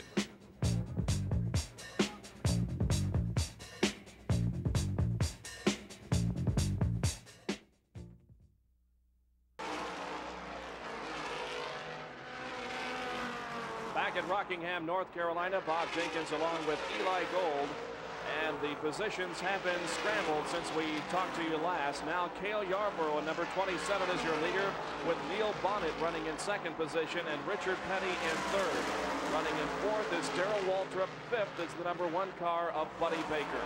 And as we pick up the action here at Rockingham, what had been a wide margin of an advantage for Cale Yarborough, you see, has now evaporated with 451 of 492 laps showing on the scoreboard. It is Yarborough with company. Neil Bonnet is right there. The interval is gone, and Richard Petty is watching down the back straightaway past Cecil Gordon. Outside of Kyle Petty, Neil Bonnet wants a piece of the lead. 451 laps. Bonnet has to hold on to 2nd place, running up on the car of Kyle Petty. Richard Petty closing as well. We've got a dandy of a finish lined up here at Rockingham with Yarborough, Bonnet, and Richard Petty in the chase. These 2 cars have been battling for the lead for the last several laps, and Cale Yarborough has really shown his supremacy as far as being able to stay in the lead. Nevertheless, we expect that Neil Bonnet will make a serious challenge for the lead here in the late stages of this race. The average speed of the race is 113 miles an hour at this point. We have been slowed by 13 yellow flags, several of them for accidents, but nobody has been injured. Also, we've got to contend with the fact that there should be a pit stop coming up for most of the leaders. I would think virtually all of them inside of the next 17 or 27 laps in that 10-lap range. we should see a final change. Now Yarborough with Bonnet and Richard Petty through traffic as you see your laps remaining. It is Yarborough in that single file choo-choo train leading Neil Bonnet and Richard Petty. And at this point, the experimentation, everybody knows what they can do. They have pretty well made up their mind where they would like to make a move on a last lap should it come down to that shootout. And should things remain under green, a lot of the onus here this afternoon will shift from the drivers to the people who have been kind of faceless to this point, the pit crews. If they have to make that final change, will they go for gas only? Will they opt for gas and tires? Obviously, new tires here at Rockingham would give a car a decided edge. So a lot of strategy now as we wind our way down inside of 40 laps remaining. We mentioned strategy in the opening of the show, and certainly that has come into play here this afternoon. Richard Petty in the number 43 car has kind of hung back in the middle portions of the race, but now he's right up there in the thick of the race running in third position. Here is Ned Jarrett in the pit area. We just made a survey of all the top runners, and most of the drivers that are running the General Motors car said it's going to be awfully close. David, yes, the crew chief on Cale Yarborough's car says they will not have to stop, but they can go the rest of the way on gas. You heard Leonard Wood say that they would have to stop. So it's going to be very, very close here at the end, whether they can make it on gas. Dale Inman of the Petty crew says we're going to run it till we run out and take the gas off. Well, of course, if we get a yellow flag situation on the racetrack, there's no question that the cars will come in for assurance gasoline. However, if we continue to run under green as we have for the last few laps, it is going to be very interesting. Now you can see a little bit of interval opening up between the first and second place cars. Yarborough with just a little bit of real estate between himself and Neil Bonnet. But right on Bonnet's tail is Richard Petty in the number 43. Those are your first three cars here with the leader, the 27 of Cale Yarborough, about to put a lap on the number 66 car driven by Lake Speed. What's that old saying? No guts, no glory. And if you're going to roll the dice, you might as well do it right here. A good payday on the line. And you've got drivers involved here who are veterans. And you've also got veteran pit crews. Really no newcomers here in the immediate decision-making at the point. David F. running that Cale Yarborough operation. The Wood brothers in charge of Neil Bonnet. And, of course, Petty Enterprises. They have seen more and more races. We said for Richard Petty, this is Winston Cup race number 841 this afternoon. So they all know what they can and cannot do. Roll the dice and see what happens. Talking about pit stops, earlier this weekend here in Rockingham, there was a pit crew competition, and the winner of that race was the crew of Neil Bonnet. They were able to change 2 tires and fuel the car in just a little over 17 seconds. So that certainly might play a part in the final few laps of this race if Bonnet does have to come in for a pit stop, and if Yarborough also has to stop for fuel. 461 laps have been completed here out of 492, so almost 30 laps remaining here as they come by to complete lap 462. It will be 30 laps to go in this 500-miler at Rockingham. The average speed continues to escalate now to 113.5 miles an hour. That on the average, 5 miles an hour quicker than this race last year, but still a good bit in arrears to the 121 mile an hour plus set by Bobby Allison in this race back in 1979. Again, the pace has been lessened because of 14 caution periods as there's Bobby Allison threatening to go a lap down as Yarborough does tuck in front of him. So Bobby Allison and the finale in its current structure for that Pontiac Le Mans, now down a lap to your leader, Cale Yarborough. Bobby Allison wanted so much to win this race here today because he feels he will be at a decided disadvantage next race because the structure of the car will be changed. But he has not been in a competitive situation since the early going of this 500-mile race, and now has gone a lap down to the leader. Good and battle. Richard Petty apparently has gone around Neil Bonnet. So Richard Petty now going into turn number 1, dives to the inside and goes around Neil Bonnet. So it's now Yarborough, Petty, and Bonnet with Richard setting his sights on the leader. And only 28 laps remaining in this one. Is phenomenal how these drivers can all be in a big, big bunch as they work their way close to 500 miles. Let's go to the pit area. Neil Bonnet has run out of gas. Apparently the Wood brothers ready to bring him in right now. They thought he could go a little bit farther. He's going to slide the crossways coming into the pits. He came in too fast. So Neil Bonnet is losing a lot of extra time here by locking the brakes. Coming in too fast. They put gas in and now send him on his way. But a much longer pit stop than what won them that pit stop competition. a situation here. More dramatics in Rockingham, North Carolina. Neil Bonnet in the number 21, you can see standing on the accelerator, trying to get back there out on the racetrack in competition, but he lost precious time as he came into the pit area too hard, spun the car at his pit area and lost precious seconds, and now it's a race between Yarborough and Richard Petty. And as a matter of fact, Yarborough is trying to barrel down on Neil Bonnet. Here comes Yarborough into the pit area. Yarborough is making a stop. The leader is coming into the pit area. Let's watch this pit stop here as now Richard Petty jumps into the lead. Will Petty have to stop in the late stages of this race? We'll answer that in a few seconds, but right now let's watch the refueling of the Cale Yarborough car. Fuel only, and he's out in a very hurry. Back down to Ned Jarrett. Well, Yarborough's crew chief David Hill told us they would not have to stop, and here he is already in. Dale Inman said they were going to run their car, and it runs out of there. Second car number 43 being driven by Richard Petty. Unbelievable racing here in Rockingham. Just phenomenal. 469 laps now showing of the 492. Gas only for Neil Bonnet. Gas only for Cale Yarborough. Richard Petty at the point right now. Final race under the tutelage of Dale Inman. Would it be a victory here for Richard Petty? It's indeed a guess right now. Somebody's going to take a chance. Well, Richard Petty now in the lead in the number 43 car, but will he have to stop for fuel? That is the question we'll answer in just a few minutes. Petty brings the car off of the second turn down the backstretch. Richard Petty is your leader here at the conclusion of 470 laps. We've only got 22 to go. Tough luck for Neil Bonnet in the number 21 car as he came in too fast for the pit stop. And also some rather tough luck for Cale Yarborough. He had to stop also.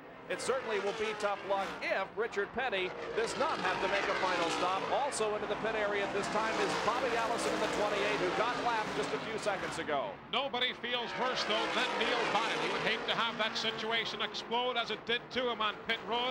Right now, Richard Petty, as you see, just tooling along right now.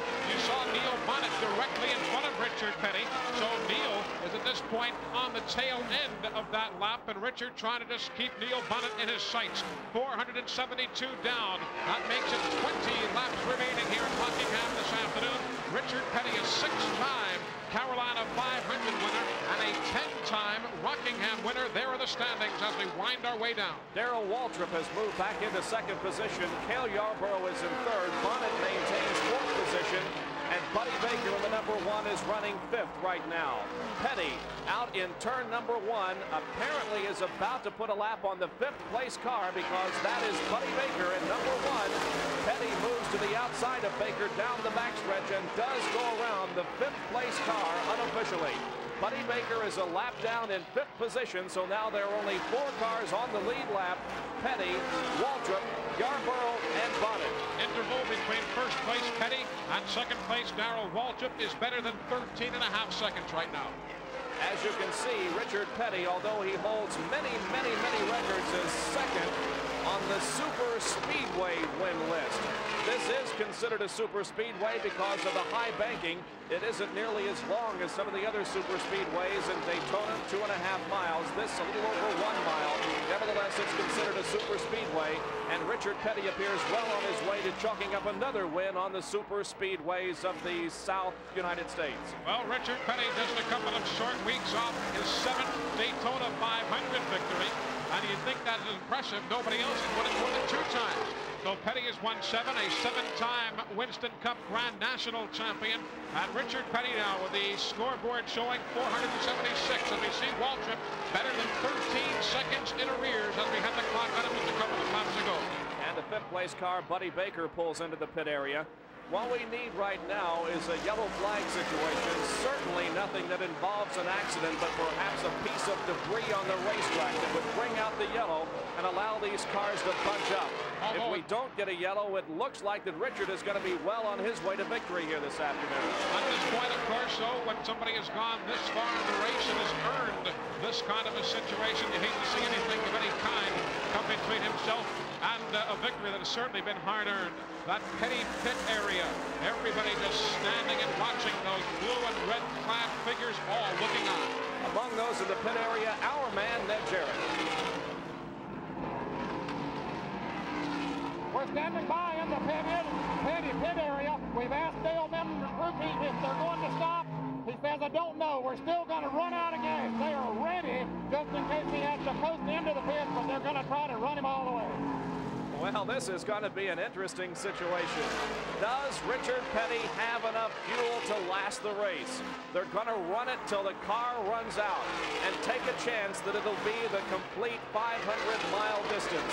We've completed 478. We have now 479. We have 13 laps to go. So Richard Petty now with the lead will try to stretch those final 13 miles out of that car and come home a winner here this afternoon. We've got a clock on Richard Petty as we look at the STP pits, the Petty Enterprise pit area. Everybody looking on. They're charting gasoline, checking lap times. We are doing lap times as well right here as Petty flashes by that lap in a flat 27 seconds. 27 seconds, so it is about a second behind the pole speed set by Cale Yarborough.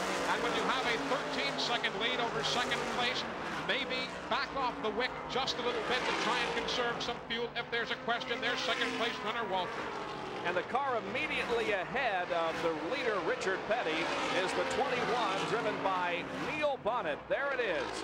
Petty about to put a lap on the fourth place car here this afternoon. Neil Bonnet, who challenged for the lead most of the afternoon and ran into some terrible luck at the last pit stop when he came in too hot. Had to get on the brakes, partially spun the car in his pit area. That cost him precious time and dropped him back to fourth position. He's about to go a lap down to the leader, Richard Petty. Now a little bit of sunshine peeks through this North Carolina sky and presents a serious challenge to the drivers as they head for turn number 1. It's shining right in their face. You saw Dale Inman looking on so very pensively in his final race. Is his final race with the Winston Cup. Richard Petty Enterprises moves on to join the Australian crew. Some impressive statistics. Try these. Richard Petty, 193 career wins, 49 on the super speedways. That is second on the all-time list. He has won this race 6 times. He has run at this track and won 10 times. So the man knows his way around Rockingham Speedway. And right now, inside of 10 laps, 9 now remaining. And it appears that we're not going to have a nose-to-tail victory here, at least at this point. Waltrip there in car number 11 in second place is about a half a lap behind. And then there is quite a bit of distance between the second and third place car. The third place car driven by Cale Yarborough. As Richard Petty moves off of the second turn, he puts another lap on the number 99 Uno, driven by Tim Richmond. The third place car is Cale Yarborough, number 27. Cale led many, many laps in this race, but has now settled back into third position and does not appear to be in a challenging position at this point. I would dare say Neil Whiting has long since finished in the Petty pits. They are probably now munching on knuckles as people are looking on again, charting gasoline, charting Richard Petty's progress. The scoreboard shows 485 as Buddy Baker is lapped again, now going 2 laps in arrears as Baker in the number 5 position, car number 1. There's the fourth place car of Neil Bonnet, the one we talked about just a few minutes ago. Neil has driven a tremendous race here this afternoon, has been very competitive on the speedway. Unfortunately, it was the pit bug that bit him to cause him to lose precious time in the pit area just a few laps ago. Neil Bonnet in fourth place in car number 21. Still, the leader continues to be Richard Petty as he moves the car to the high side of the racetrack in turn number 4. Now brings it down to the inside and moves past us here on the front stretch. Richard Petty completes lap number 487. We have 5 more laps to go in the Carolina 500 at Rockingham. Again, the clock on Richard Petty as we stop at midway down the back chute. He is still turning the track at an exact 27 seconds, so he has not waited at all from the timing we had for Richard about 9 or 10 laps ago. Richard Petty started this race in third position, qualifying at an average speed of 140.040. He started third, is in the lead at this point. Meanwhile, the crew chief, Dale Inman, continues to anxiously wait to see whether or not that car has enough gas to go the distance. You can see him stop and step down from his higher perch, and perhaps Petty is coming into the pits. The crew is readying itself. Let's see if he does as he comes off turn number 4. Yes, Richard Petty, the leader, is coming in for a fuel stop. It'll be a very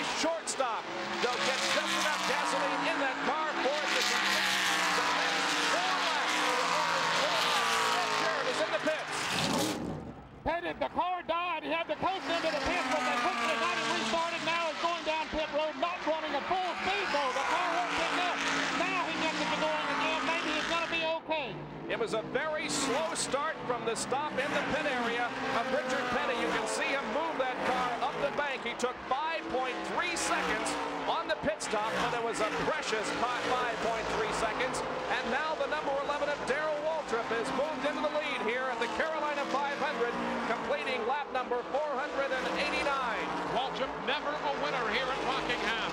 You saw Richard Petty, as Ned said, couldn't get himself going. Slow coming out of the pits. He now works. Petty does into turn number 1 and 2, but there is the leader in the Duke Crew car. Darrell Waltrip, Franklin, Tennessee, under the watchful eye of Junior Johnson. And let me tell you, if Waltrip is able to pull this one out, it is going to be quite the afternoon. White flag here for Waltrip. His final lap around this 1 mile track in Rockingham. Let's follow it around. Darrell Waltrip started this race in 4th position beside Richard Petty in the 2nd row. Unfortunately, he did have to stop for fuel in the late stages of the race, giving the lead to Darrell Waltrip. And Waltrip now is about to win. There is Richard Petty, who is running in 3rd position.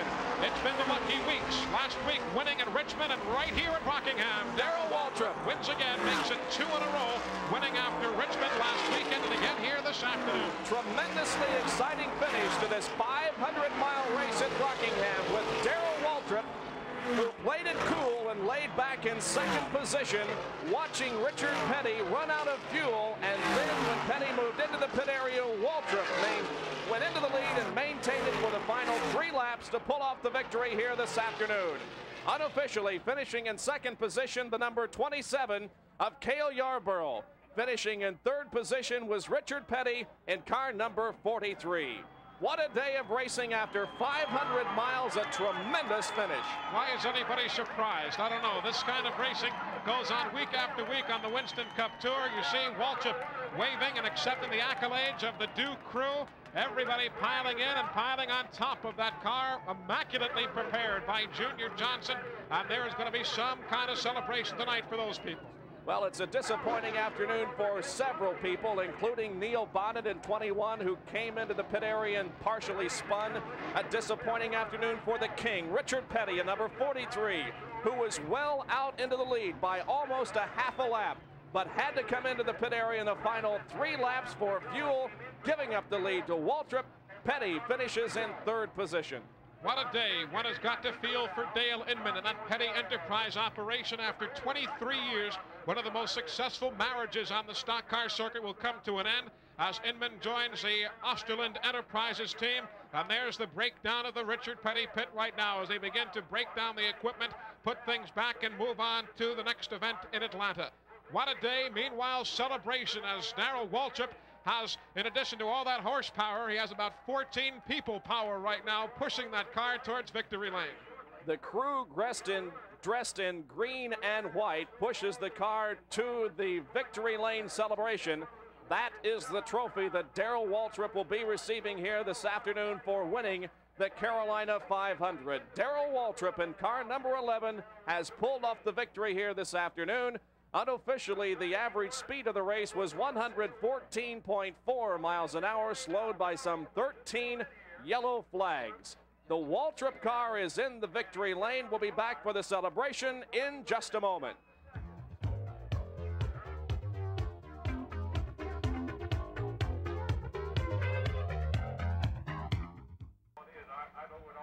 The very dejected Richard Petty has exited his race car now.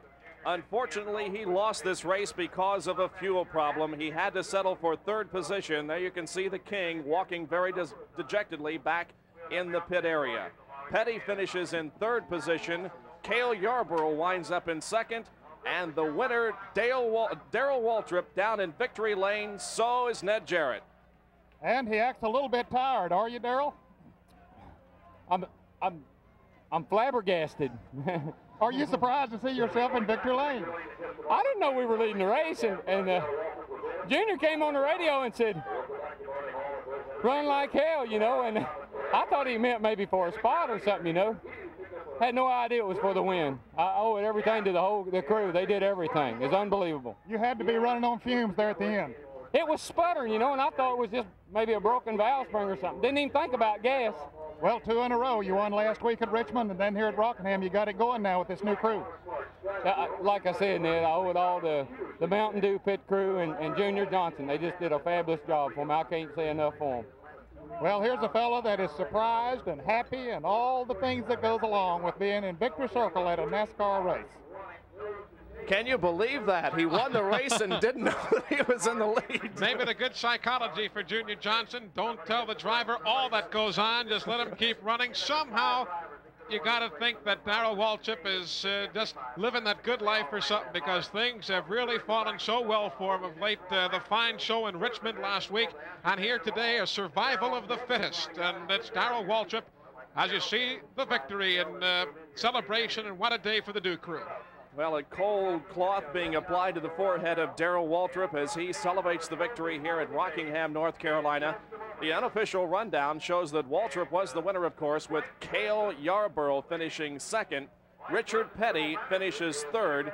Fourth place went to the number 21 of Neil Bonnet, and finishing fifth unofficially, 1 lap down, was Buddy Baker. Once again, we go down to Ned Jarrett. Well, with a big smile on her face is Darrell's wife, Stevie. Were you surprised to see him in victory lane? Well, yes and no. I knew that the car and the crew were capable of winning. I just didn't know if we had enough gas to go. And Junior and Harold and I kept talking about gas mileage and where we're going to be able to. And 3 laps before the end of the race, the car started missing, and really he ran out of gas with 3 laps to go. So we were just real fortunate to finish the race. Stevie, what do you do in a time like that? I know that you work in the pits and keep track of laps and all like that, but do you sit there with your fingers crossed and all the other good wishes? I really do. I get really tense with about 10 laps to go when there's a good possibility that we could win. Now this has to make Darrell a lot easier to live with. He's been easy to live with since we started living with Junior Johnson. Okay, there's another big smile that helps to tell the story here in Victory Lane. Well, she was tense. All of the fans here, I'm sure, were tense. We were tense in the broadcast booth as we watched the final few laps of this race develop, with Petty heading to the pits with 2 laps to go, relinquishing the lead to Darrell Waltrip, who went on to win. Back with more at Rockingham in just a moment.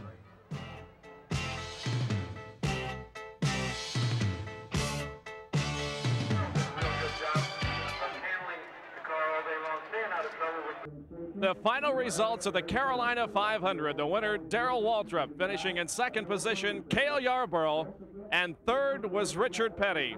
Well, Eli, we have seen a lot of close racing on our ESPN telecasts of auto racing last year, but this one was not necessarily a close race, but the dramatics were unbelievable. I think somebody is going to have to dig down to the grab bag and find some new adjectives, because great, unbelievable, remarkable, all of those may come up just a bit short here today. You're talking about some of the top teams, the top cars, the outstanding drivers in Winston Cup racing. And again today, I guess the logo and the claim of the most competitive brand of racing anywhere has really been upheld by NASCAR. The finish was it was remarkable. It was, due to the lack of a better term, when it comes down after 500 miles to a situation of gasoline, strategy. One pit crew says one thing, another says another. Neil Bonnet having trouble in the pits there. It all comes down to the final couple of laps. So what a day it was. Celebrations here in front of a crowd of better than 50,000 on hand. A totally sold out Rockingham Speedway. What a day. The word strategy keeps popping up. We mentioned that in the open. We mentioned it several times during the running of the race. We have to mention it again here in the close. You talk about strategy. It worked for the Pettys in Daytona when they, through the heat of the battle, decided to take just gasoline and no tires, and it works here again this afternoon. Some crew chiefs, as you heard Ned Jarrett report, said, yes, we have to make a stop for gasoline. Others says, no, we'll try and make the luck and try and roll the dice and go with it. When all came down, push to shove, everybody came in to make that stop. But when all was said and done, it was that big victory for Darrell Waltrip. He professed to be totally amazed himself at finding himself being ushered towards victory lane, and if that was the case, it makes for quite a topping on the cake for Waltrip here this afternoon. We saw guardrails torn away here today. We saw several cars damaged badly. No driver injuries, a great credit to the NASCAR safety regulations. Of course, safety is a major factor. We saw in the recent days some of the most outstanding driver reactions to problem situations. Some cars that go in every which direction in Daytona, problems in Richmond, and again here 14 times, if I'm not mistaken, this afternoon. Everybody gets up, dusts themselves off after a wild ride, and goes on back to their business. So again, a tribute to the safety factors built into these Winston Cup Grand National cars. But what can you say about Darrell Waltrip? It is seemingly that marriage made in heaven. People talked about the All-America team, whatever. Junior Johnson and Waltrip now winning 2 races in a row, last week in Richmond and here again this afternoon. Again, the finish, Darrell Waltrip, your winner, Cale Yarborough second. The very dejected pit crew of Richard Petty finishes in 3rd position after Petty appeared to be well on his way to victory, but had to stop for gasoline. We have several more Grand National races on our ESPN schedule this year. We hope you'll be back for each and every one of those. For now, Bob Jenkins for Eli Gold. So long, everyone, from Rockingham, North Carolina.